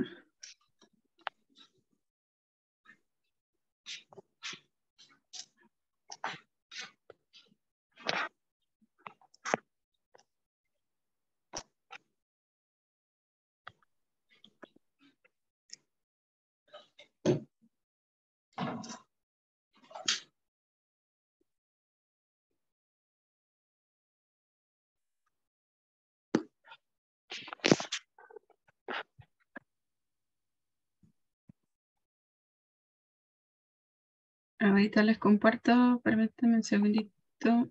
Acá está. Bueno. Ahí está. Vaya. De las 12 hacia las 6 es past. Aunque vamos contando todos los que ya pasaron. 5 pasadas las 12. Pero no necesariamente a las 12. Podría ser las 11, podría ser las 6, las 7, las 8, las 9, las 10.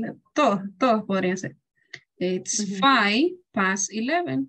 5 minutos pasadas las 11. Vale.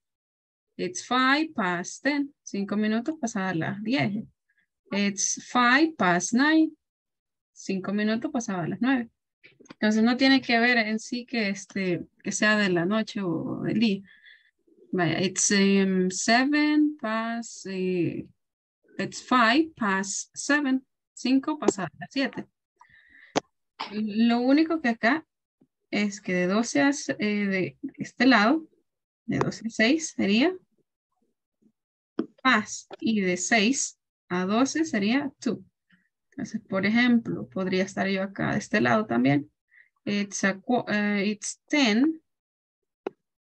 Vamos a ver, me voy a ubicar acá. It's 10 to 12. 10 minutos para las 12.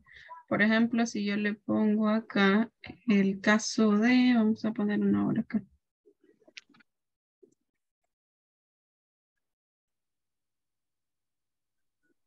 Son las 3:45, ¿vale? 3:45 de la tarde. ¿Cuánto falta para las 4? It's a quarter of 4. A quarter Is a quarter to to 4. 4. It's a quarter to 4. ¿Cuánto falta para las 4? Un cuarto.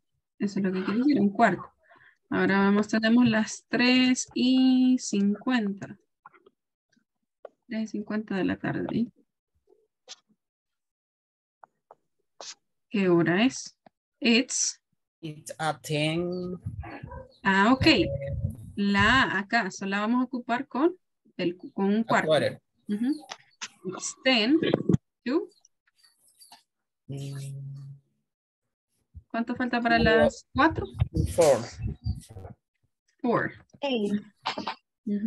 It's 10 to 4. 8, 4, 9. Entonces, Mirna, de acá, de este lado sería past. Usted va contando los minutos que van pasando. 5, past, cualquier hora, ¿verdad? 5 minutos para las 7. Ahora bien, de este lado, usted ya va leyendo lo que falta para la siguiente hora. Entonces, aquí es lo que va pasando de una hora y aquí es lo que falta para la siguiente hora que viene. Podría ser desde las 6, ¿verdad? Media hora para la 1, por ejemplo, o 25 para la 1, o vamos a ver aquí, 20 to 1, 20 to 1. Entonces, usted la puede leer de dos maneras, así como lo estamos leyendo ahorita, it's 22, o podría decir, es la 1 y en español, 30, 35, 40. It's 1:40, la 1:40. Estaría bien, está bien. O lee así, it's 22, 1. Sí, ahí se lo dije mal, porque sería, it's 22, 2. Sería para las dos, ¿verdad? Porque dijimos que era la 1:40. It's 1:40 o it's 22, 2. Aquí, porque acá sería la siguiente hora, ¿verdad? 20 para las 2. Ya voy contando lo que va restando para la siguiente hora.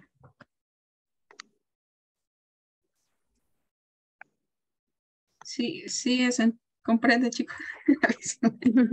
Avísenme, no cambiar de carrera. Vamos a enviar la foto a los demás.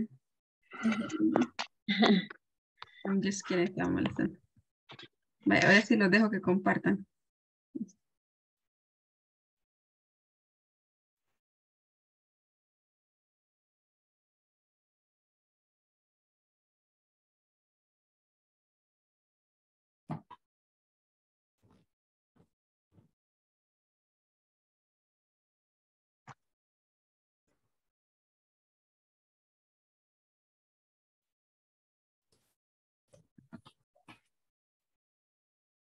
No. Yes. Or no. It's 22. 22. 3. Ah. Definitely. Okay. Una pausa. 22. Ahora entendí también la primera. Ok. Wilfredo. Omar, ask. Karen, lo siento. Pregunta. Okay, Omar, what time is in Bogotá? En Bogotá es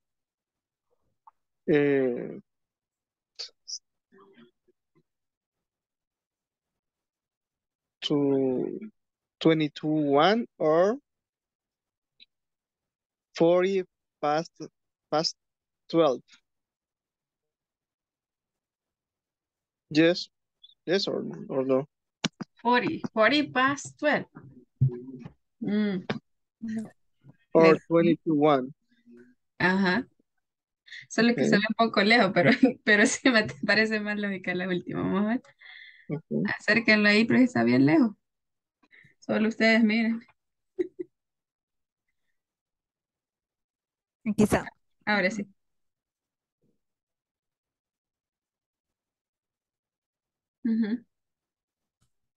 ¿Cuál era la Teacher, parte? Bogotá. Bogotá. Dime, Karen. Muy salvadoreño cuando decimos faltan 40 minutos, sino que a partir de los 30 podemos decir que falta. Ajá, de los 30. Ok. Sí, es que, ajá, de las 12 a las 6 es paz. Vamos contando las horas que van, los minutos que van pasando. Y de ahí de las 12 a la, de ahí de las 12, de las 12 a de las 6 a las 12 sería la cuenta regresiva. Ah, Ok. ¿cuánto queda para la siguiente hora? Ujú. Sí, la pregunta es porque aquí tenemos como acostumbrado a decir faltan 45 minutos, faltan 40. Pero sería como un poco, bueno, extraño porque recién va iniciando la hora, ¿no? Ujú. Ajá. Ok.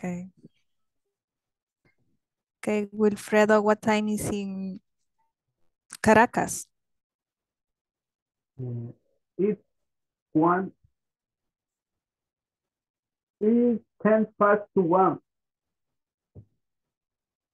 Or it's 1 to 10 p.m. Okay. Karen, what time is Seoul? In what? Seoul. Seoul. Ujú. What time is it in Seoul? Ajá. Is 2:40 a.m. or 20 to 3? Okay.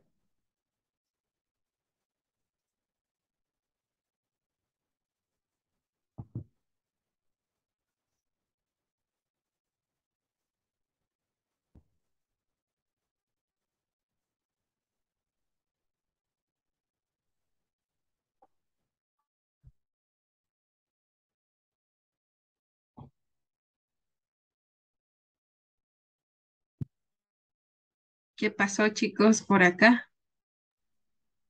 Gran silencio aquí. ¿Ya terminaron? Por acá estamos, teacher. ¿Qué pasó? ¿Compartieron? ¿Ya estuvo? ¿Ya nos vamos? No, estamos dormidos. No les creo. Vamos a ver. Vamos a probar ahorita. Rápido, un minuto tenemos. Vamos a ver. What time is it in St. John's? So what time is it in St. John's? It's 10 past 2. Okay. So what time is it in Harrison in Los Angeles? Los Ángeles. Los Ángeles, teacher. 20 to 10. 20 to 10. No, look at this again. Read it again. AM. It's 9:40 AM. Ah, ok. Wow. It's Yo puse 20. 20. 20. 20 past 20 past 9. 20 past 9.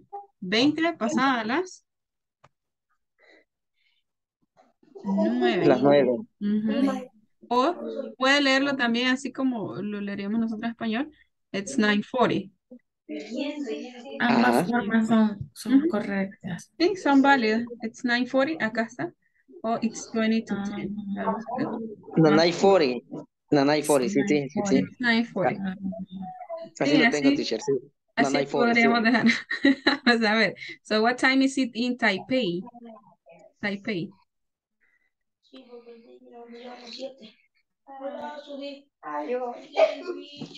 140. Ajá, it's 1:40 a.m. or 20 past 1. 20 past 20 1. Past 1. 20 past 1. So what time is it in Cairo? It's 20 to 8. It's 20 to 8. Ajá. 20 It's para 20 plus 8. 20 para las 8 or 7:40. 40. Ok, perfect. Ya que estaban durmiendo, ya se van a ir a dormir, no se preocupen. Okay, so let's close these. Bye. Attendance.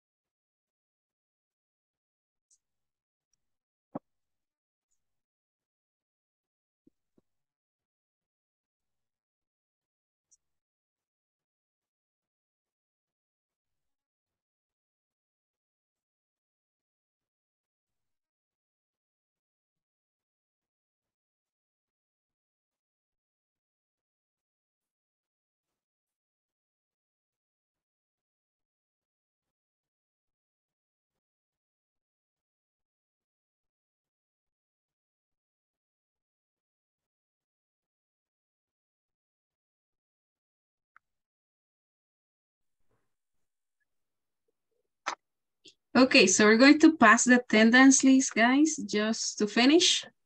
And let's see, parece que todos tienen sueño ya. Lunes de sueño, que no durmieron todo el fin de semana. Por estar viendo Netflix. Ya nos quedamos sin carga. Ahorita lo mando. ¿Cómo se llama la nueva serie que ha salido? ¿Cuál? No, no sé. Hay muchos. De un muchacho con lente. No veo. Let's see. Damer. Es la que está de moda, dicen. Veamos, vamos a pasar la lista. Después nos dice cómo se llama. Hunter, Eduardo. creo que se llama Hunter, creo que se llama. Hunter. Parece. Vamos a ver. Eduardo Antonio Espino Mejía. Gabriela María Guevara. Present, teacher. Thank you. Gerson Romel Vázquez Díaz. Present, teacher. Thank you, Gerson. Ileana Estela Serrano de Candelario. Present. Thank you. Isaías Santana González. Present. Thank you. Jessica Ivette Tiliano Sarabia. José Eduardo Valdés Martínez. Present. Thank you, Eduardo. Julio César Fabián Zelaya. Present, teacher. Ya se fue a ver la novela. No. Luis Alberto Cruz. Present. Thank you, Luis. María Elena González García. María Elena González. Mirna Janet Saldaña de Espinosa. Present. Thank you. Omar Alexander Palacios. Present. Thank you. Sonia Marisela Tejada. Present, teacher. Thank you, Sonia. Virginia del Carmen Vázquez Ventura. Present, teacher. Thank you, Virginia. Wilfredo Armando Rosales Torres. Okay, so that's all. Thank you guys for being today. And please, so don't forget to open the activities in the platform. Y no olviden realizar las actividades de la plataforma, okay? Teacher. Thank you guys. Y hoy nos quedamos con... Vamos a ver con quién nos quedamos. Y el resto ya pueden ir a descansar. So have a great night. Let's see. Parece que estuvimos Bye, con bye. Mirna. Bye, bye. Bye, bye. Marilena. Good night. Good night. Good night. See you tomorrow, guys. Good night. Bye. Good night. Bye, teacher. Bye bye. Parece que vamos con Sonia Marisela. Good night, teacher. Bye bye.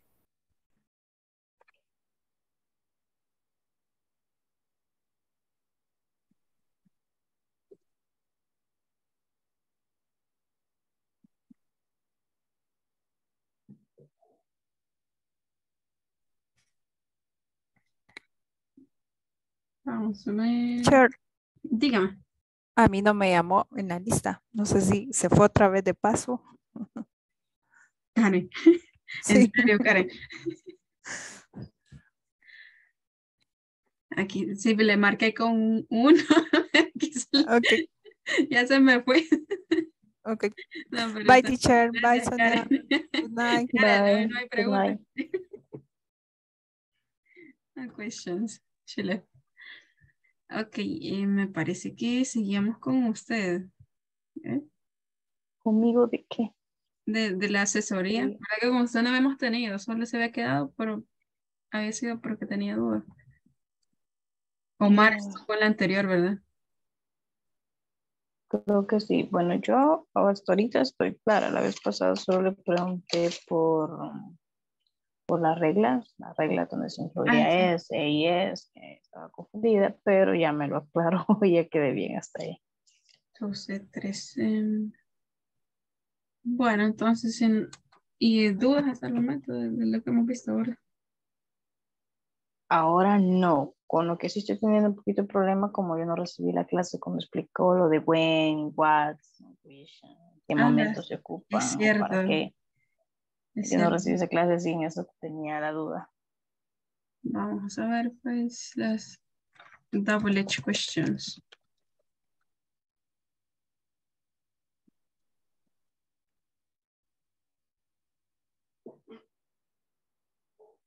Acá están.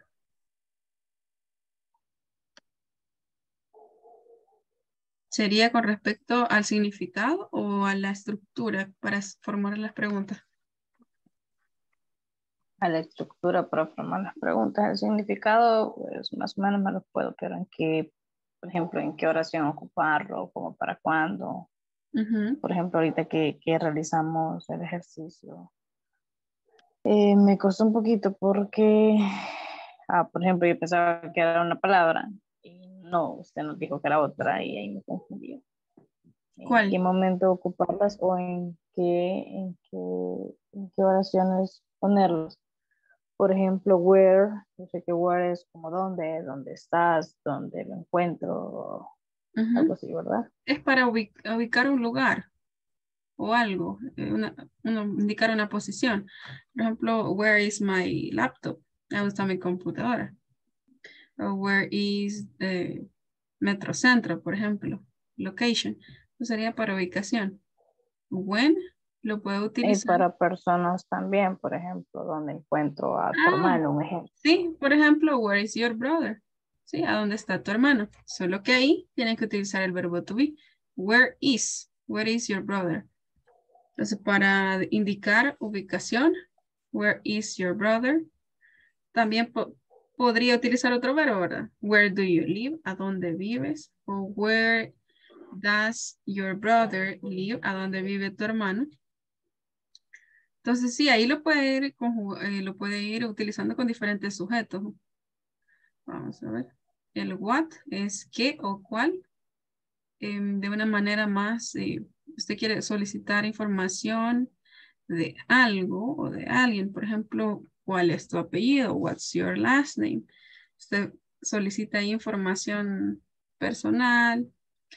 También puede utilizarlo para mostrar digamos, si usted dice, what is your favorite color? O what is your favorite food? ¿Cuál es tu comida favorita, por ejemplo? Porque se da el caso que tenemos aquí, which y what. Significa cuál, ¿verdad? Entonces, ¿cuál es tu comida favorita? Con el what, yo estoy indicando que hay muchísimos tipos de comida. So, what is your favorite food? Entonces, con el which, yo me veo a opciones limitadas. Por ejemplo, which is your favorite food? Pupusas o, let's say, tamales. Pizza. Ajá, Tamales. pizza. Estaba pensando en tamal que me comí ayer. Vamos a ver, which. Pues entonces sería que usted tiene opciones limitadas.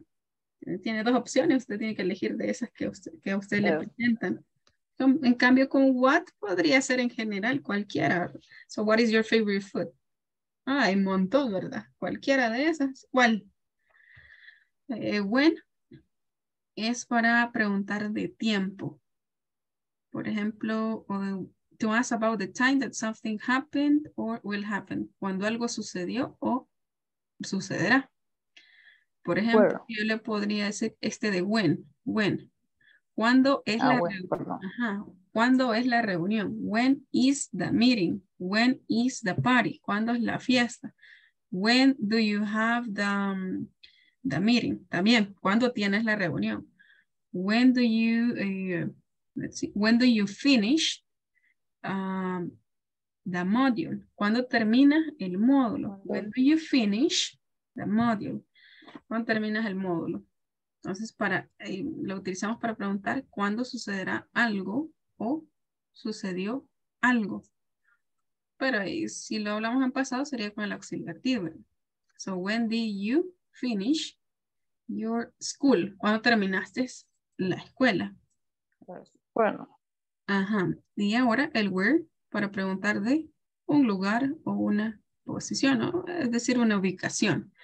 Where are my keys? ¿A dónde están mis llaves? Where is my cell phone? Where is my bag? ¿A dónde está mi bolso, mi bolsa? So where is, let's say, Wilfredo? ¿A dónde está Wilfredo? Ahora con which es lo que le mencionaba. Tenemos dos opciones. When you're asking for information about one of a limited number of things. Cuando solicitamos información, pero que ha sido delimitada a dos cosas o tres, o le ponen ahí ciertas opciones y usted tiene que elegir. So, which of these do you prefer? ¿Cuáles de estas prefieres? So, which of these do you prefer? Él está mostrando, por ejemplo, tres plusas diferentes. ¿Ya? Entonces tiene una limitante. Ahora, si yo le digo what, so what, for example, let's say, what do you prefer? ¿Qué prefieres? Podría ser una opción, pero más bien como ¿qué prefieres? ¿Verdad? ¿Prefieres? But you have no limits in that one. And with this one, you use who or whom. Y aquí tenemos el who o whom. ¿Quién? Cuando preguntamos acerca de la identidad de alguien, queremos saber quién ha realizado algo. Okay. Por ejemplo, who is your, let's say, vale. Aquí tenemos who paints the wall. Entonces yo con el who quiero saber quién realizó una acción. Acá, who paints the wall. Por ejemplo, vamos a ver, voy a poner César. César paints the wall. Who do you help? Entonces, acá tenemos dos estructuras. Esta sería la double H más un verbo más el complemento del question. Si usted nota en esta pregunta, el verbo lleva una S. Entonces, cuando esta se llama subject question. Cuando tenemos una subject question, estamos preguntando por la persona que hace la acción. ¿Quién pinta el muro? César pinta el muro. Yo quiero saber quién es esa persona que pinta el muro. César. Entonces, por eso se llama subject question, porque yo quiero saber quién es la persona que hace la acción. Ahora bien, con esta otra object question, tenemos otra estructura diferente.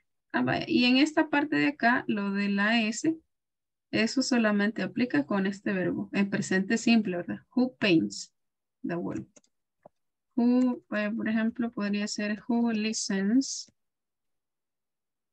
to music. ¿Quién escucha música? Who plays with you? ¿Quién juega contigo? Pero todas tienen que estar en presente simple, ¿verdad? En pasado, who played, por ejemplo. ¿Quién jugaba contigo? Who watched TV? ¿Quién miraba televisión? Entonces ahí cambia, ¿verdad? En presente es que el verbo lo ponemos así con esa S. Ajá, porque usualmente cuando los verbos llevan, vaya, por ejemplo, si yo le digo who cries, el verbo llorar. ¿Quién llora? ¿Quién llora? Ah, César. César cries. César llora. Entonces siempre se aplican las reglas de tercera persona. Cry, cries. Right. Sleep, sleeps. Ajá. Las reglas, ajá, las reglas que utilizamos con los pronombres he, she, it son las mismas que se aplicarían con cualquier verbo que utilicemos acá. Mientras no sea el to be, ¿verdad? Pero el to be es otra cosa. Is, I, are y am. Esos son los otros verbos. Y, por ejemplo, termina en Y, o solo se le agrega S, o termina en WH.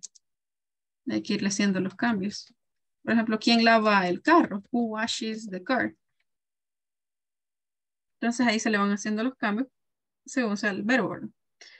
Vale. En presente simple. Ajá, en presente simple. Muy bien, si fuera en pasado, pues ahí tendríamos que cambiar, ¿verdad? Ahí no, ahí tendría que ser el verbo en pasado. Washed, cried, slept. Ahí van los verbos irregulares también. Wrote, escribió. ¿Quién escribió? ¿Quién bailó? Entonces, eso sería en presente, ¿verdad? ¿Quién llora? ¿Quién escucha música? ¿Quién juega? ¿Quién pinta? Bye. Ahora que ya tenemos esta parte de la subject question, que queremos saber quién realiza la acción, ¿verdad? La acción de ese verbo. ¿Quién juega? César. ¿Quién escucha? César. ¿Quién pinta? César. Ahora bien, yo quiero saber si mi pregunta es una object question, yo quiero saber quién recibe la acción de mi verbo. ¿Cuál sería mi verbo acá? En esta pregunta, perdón. Pregunta. Ayuda. Help. Help. Ajá, entonces yo quiero saber a quién ayudas. Who do you help? I help César. ¿A quién ayuda? A César. Quiere decir que César es el objeto. Es quien está recibiendo la acción del verbo ayudar. Entonces acá yo me enfoco en el objeto, en la persona que es ayudada, ¿verdad? César, y ayuda a César. Entonces cuando son object questions, yo necesito otra estructura. Y es ahí donde entra lo del verbo auxiliar, do y does. Vamos a ver. Who do you work with? ¿Con quién trabajas? I work with César. Entonces, acá lo importante es conocer quién es la persona que es afectada o que recibe el verbo de la acción del verbo. Entonces, acá no interesa yo. Aquí a mí me están preguntando con quién trabajo. Eso es lo importante. Esa es la información que yo necesito. Who do you work with? ¿Con quién trabajas? Ah, con César. Me interesa. Estoy preguntándote directamente a ti, por ejemplo, si, digamos, si eso fuera lo más importante. No es lo más importante saber acerca de ti, sino acerca de la persona con la quien trabajas. ¿Con quién trabajas? Ajá, vamos a ver otro ejemplo. Who do you...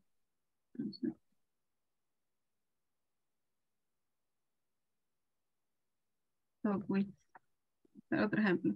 ¿Con quién hablas? Who do you talk with? ¿Con quién hablas? I talk with Mario, por ejemplo. Esto es lo importante. Yo quiero saber con quién hablas. Ah, con Mario. No sé. Entonces, sí se comprende un poco la diferencia entre la subject y la object question. Sí. Entonces, mientras nosotros tengamos claro esos dos puntos, no es que lo vayamos a estar pensando cuando estamos hablando de inglés, aquí voy a usar, no, nada que ver, solamente es para comprender cómo utilizar, cómo formular las preguntas. So, who do you have? Who do you work with? Who do you talk with? ¿Con quién hablas? I talk with Mary. Eso es para que usted vea cuándo utilizar el auxiliar. Ok, y cuando ocupo whom. Whom. Ah, vale. Whom, perdón. Que es parecido, o es lo mismo, supongo. Es parecido, pero no es muy común ver lo que lo están utilizando. Vamos a ver.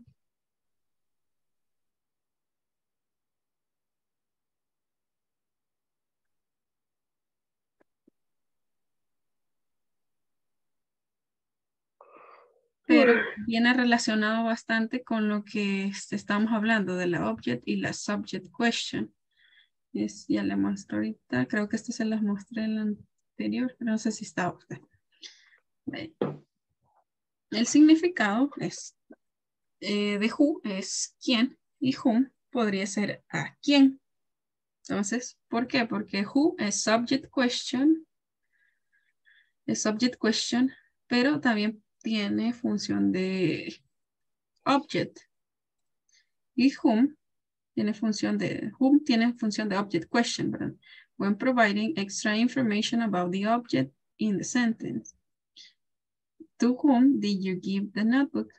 Y puedo utilizarlo de esta manera, poniéndole la preposición to aquí al inicio para decir a quién.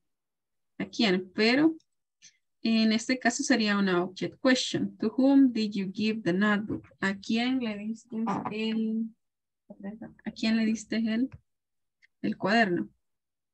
Se lo di a él, se lo di a ella, se lo di a ellos. Entonces aquí recae lo mismo de que whom es una object question en este caso. Y who la interpretaríamos como una subject.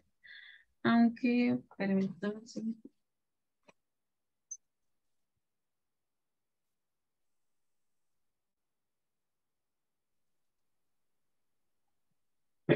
Aunque who tiene doble función. La que no tiene doble función es whom. Whom se la utilizaría usted como una object question, con el auxiliar. Who tiene doble función. Podría ser el subject question o object. Entonces, básicamente acá, esa sería la diferencia. Who tiene doble función, aunque acá dice que es subject question, ¿verdad? Vaya, acá está el ejemplo. Who rang the doorbell?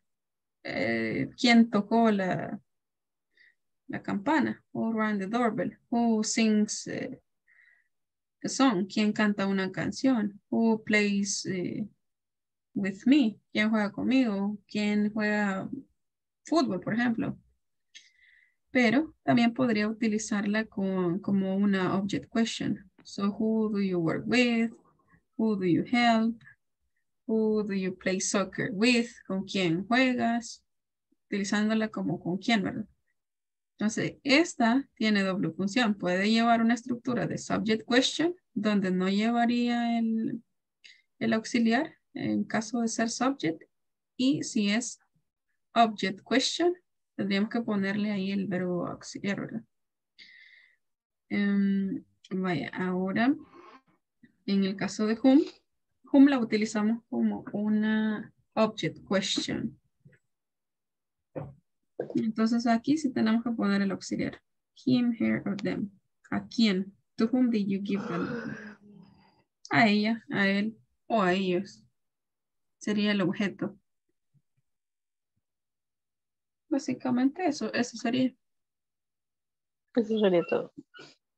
Sí, con eso sí tenía bastante, porque a la hora de traducir las dos cosas no Pero mismo. usualmente el whom casi no lo utilizan. Casi no se utiliza. Sí, Pero es más who, what, where. Igual which. sí. Pero Ok, teacher, eso sería todo. sí, yo creería que sí. Pero no sé si Ya lo dejo dormir. en cuanto a la estructura.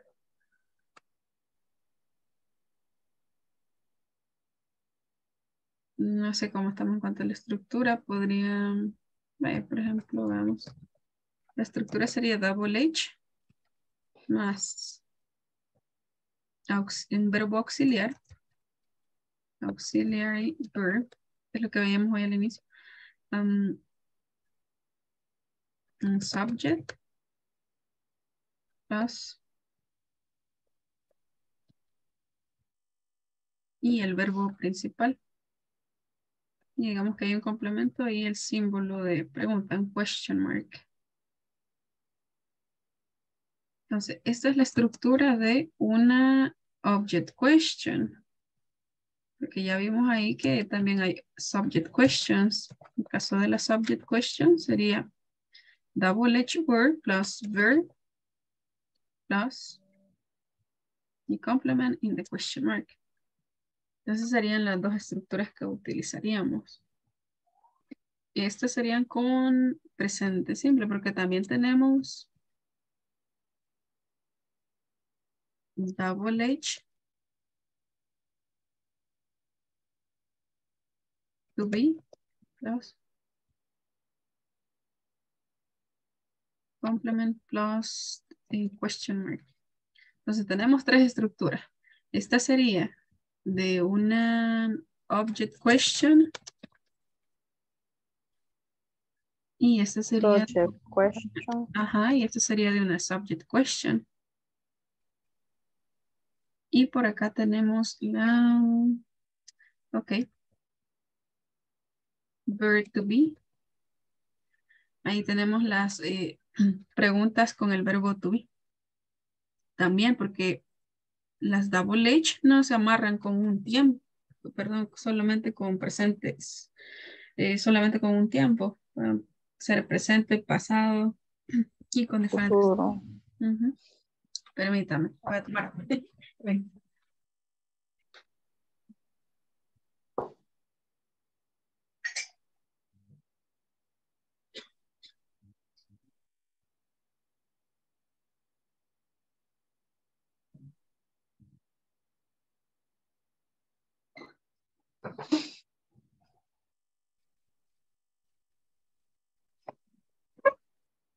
Ok. Entonces, solamente que estas no las vimos al inicio, solo meramente veíamos algunos ejemplos, veíamos en conversaciones, sin necesidad de ver las estructuras. Más que todo vimos la yes, no question. Vamos a ver. Entonces acá, object question, where do you live? Where does he live? When do you finish? Por ejemplo. Why does he help? Let's see, help.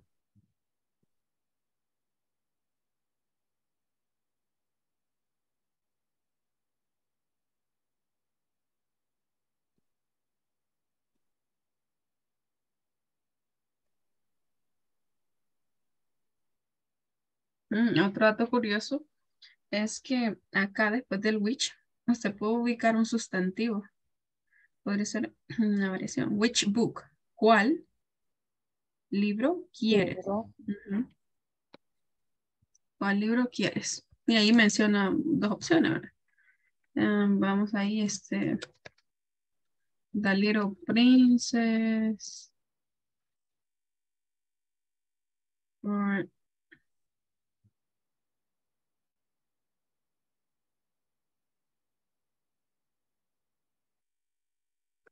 Shrek, let's say, algo así.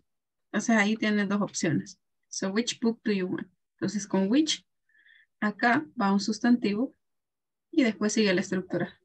¿Quieres? So, which book do you want? Ya volvemos a ubicar un question mark. Esa sería la estructura. Y acá le he puesto ejemplos con diferentes pronombres. Este es con you, este es con he, este es con you. Pero podemos poner otro. When do we finish? ¿Cuándo terminamos? Pongamos otro aquí con they. Y aquí tengo que modificar. Why do they help? ¿Por qué ayudan? Ahora con la subject question. Tenemos un ejemplo acá. ¿Qué pasa? What happens? O what happened? Who paints? Lo mismo. Who talks? Ahí tiene los ejemplos de las subject questions. Dentro de las subject questions, las que tienen la función de subject questions son what, who y vamos a ver. También tenemos a whose. Entonces esto creo que no lo tenía. No. Tenemos a what, who, whose. Whose solamente tiene una función. Who solamente tiene función de sujeto, subject question. Whose book is this, por ejemplo. It's Mary's. ¿De quién es este libro? De María. It's Mary's. Y luego tenemos las double H questions con el verbo to be.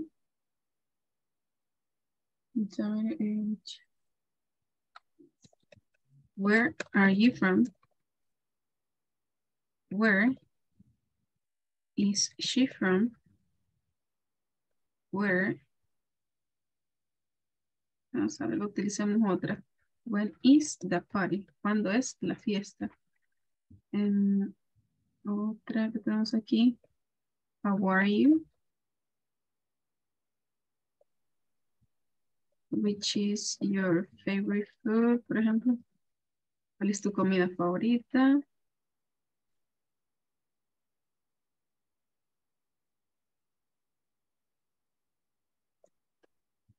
What is your name?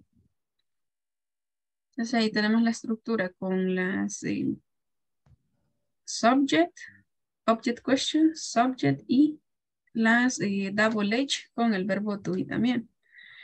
Para saber cuándo utilizar con el verbo to be, lo que tenemos que saber es los usos del verbo to be. Por ejemplo, yo con el verbo to be hablo de nacionalidades. ¿De dónde eres? Yo soy de tal lugar. Hablo de origen. Eso se refiere con nacionalidades. Origen. Soy de San Miguel. Soy de Ilopango. Soy de El Salvador, de Guatemala, Estados Unidos. Ahora bien, también puedo preguntar por tiempo, ¿verdad? ¿Cuándo es la fiesta? Y puedo preguntar, vamos a ver, aquí lo vamos a ir poniendo. Los usos del verbo to be. Serían los mismos usos del verbo to be, oraciones simples, ¿verdad? O cualquier forma. Podría ser origen, tiempo. Podríamos preguntar, por ejemplo, una condición o un estado de ánimo, por ejemplo. ¿Cómo estás? Por ejemplo, I'm okay, I'm sick. Podría ser mi respuesta. Estoy enfermo. Estoy preguntando por una condición o una emoción. Podría preguntar, how is she? She is fine, por ejemplo. She's fine. She's upset. Está molesta. También el to be lo utilizamos para hablar de personal information. Para información personal. Entonces eso tenemos que tener en mente cuando usted formule las double H questions también. Si, digamos, hay alguna que no, ¿cómo digo, a dónde vive? Where do you, bueno, sería una subject. So, no, object. So, where do you live? Pero se ha dado el caso de que en algunas ocasiones hay personas que mezclan, porque en sí no son conscientes de los usos del verbo to be. Entonces quiero preguntar por origen. Tengo dos opciones, ¿verdad? Podría preguntar ¿a dónde vives? O where are you from? También tiempo.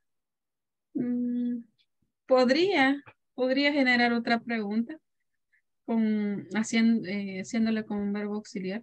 So when do you have the party? Por ejemplo.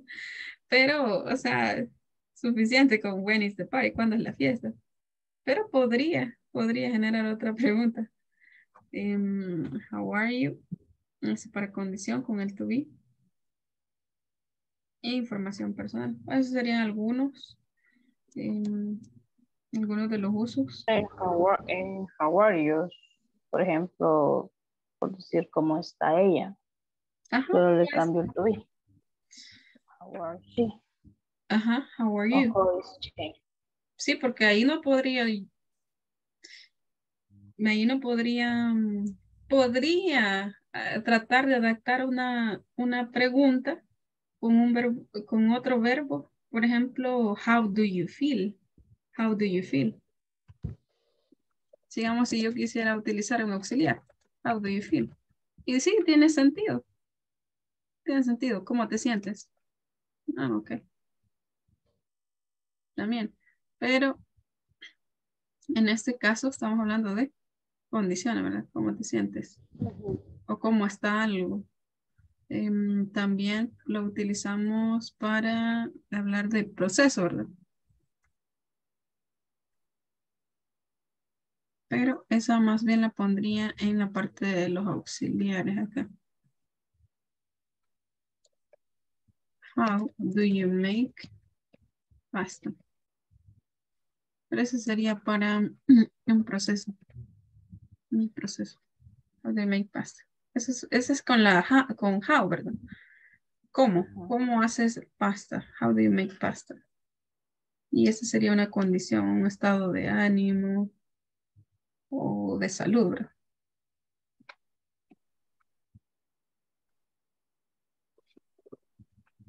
No sé si hay preguntas hasta el momento, Sonia. No, hasta ahí vamos bien. Vamos bien. Bastante información para un ratito. Sí, no, bueno, mañana creo que vamos a tocar un poquito del manual para que vayan haciendo los ejercicios. Ok, ok. Bien, no sé si tiene preguntas hasta el momento. No, estamos bien. Ay, de acuerdo, entonces, Sonia, es en la mañana acá. Nos vemos mañana. Okay. De acuerdo, Sonia, muchas Good night. gracias. Buenas noches. Good night. Good night, teacher. Good night.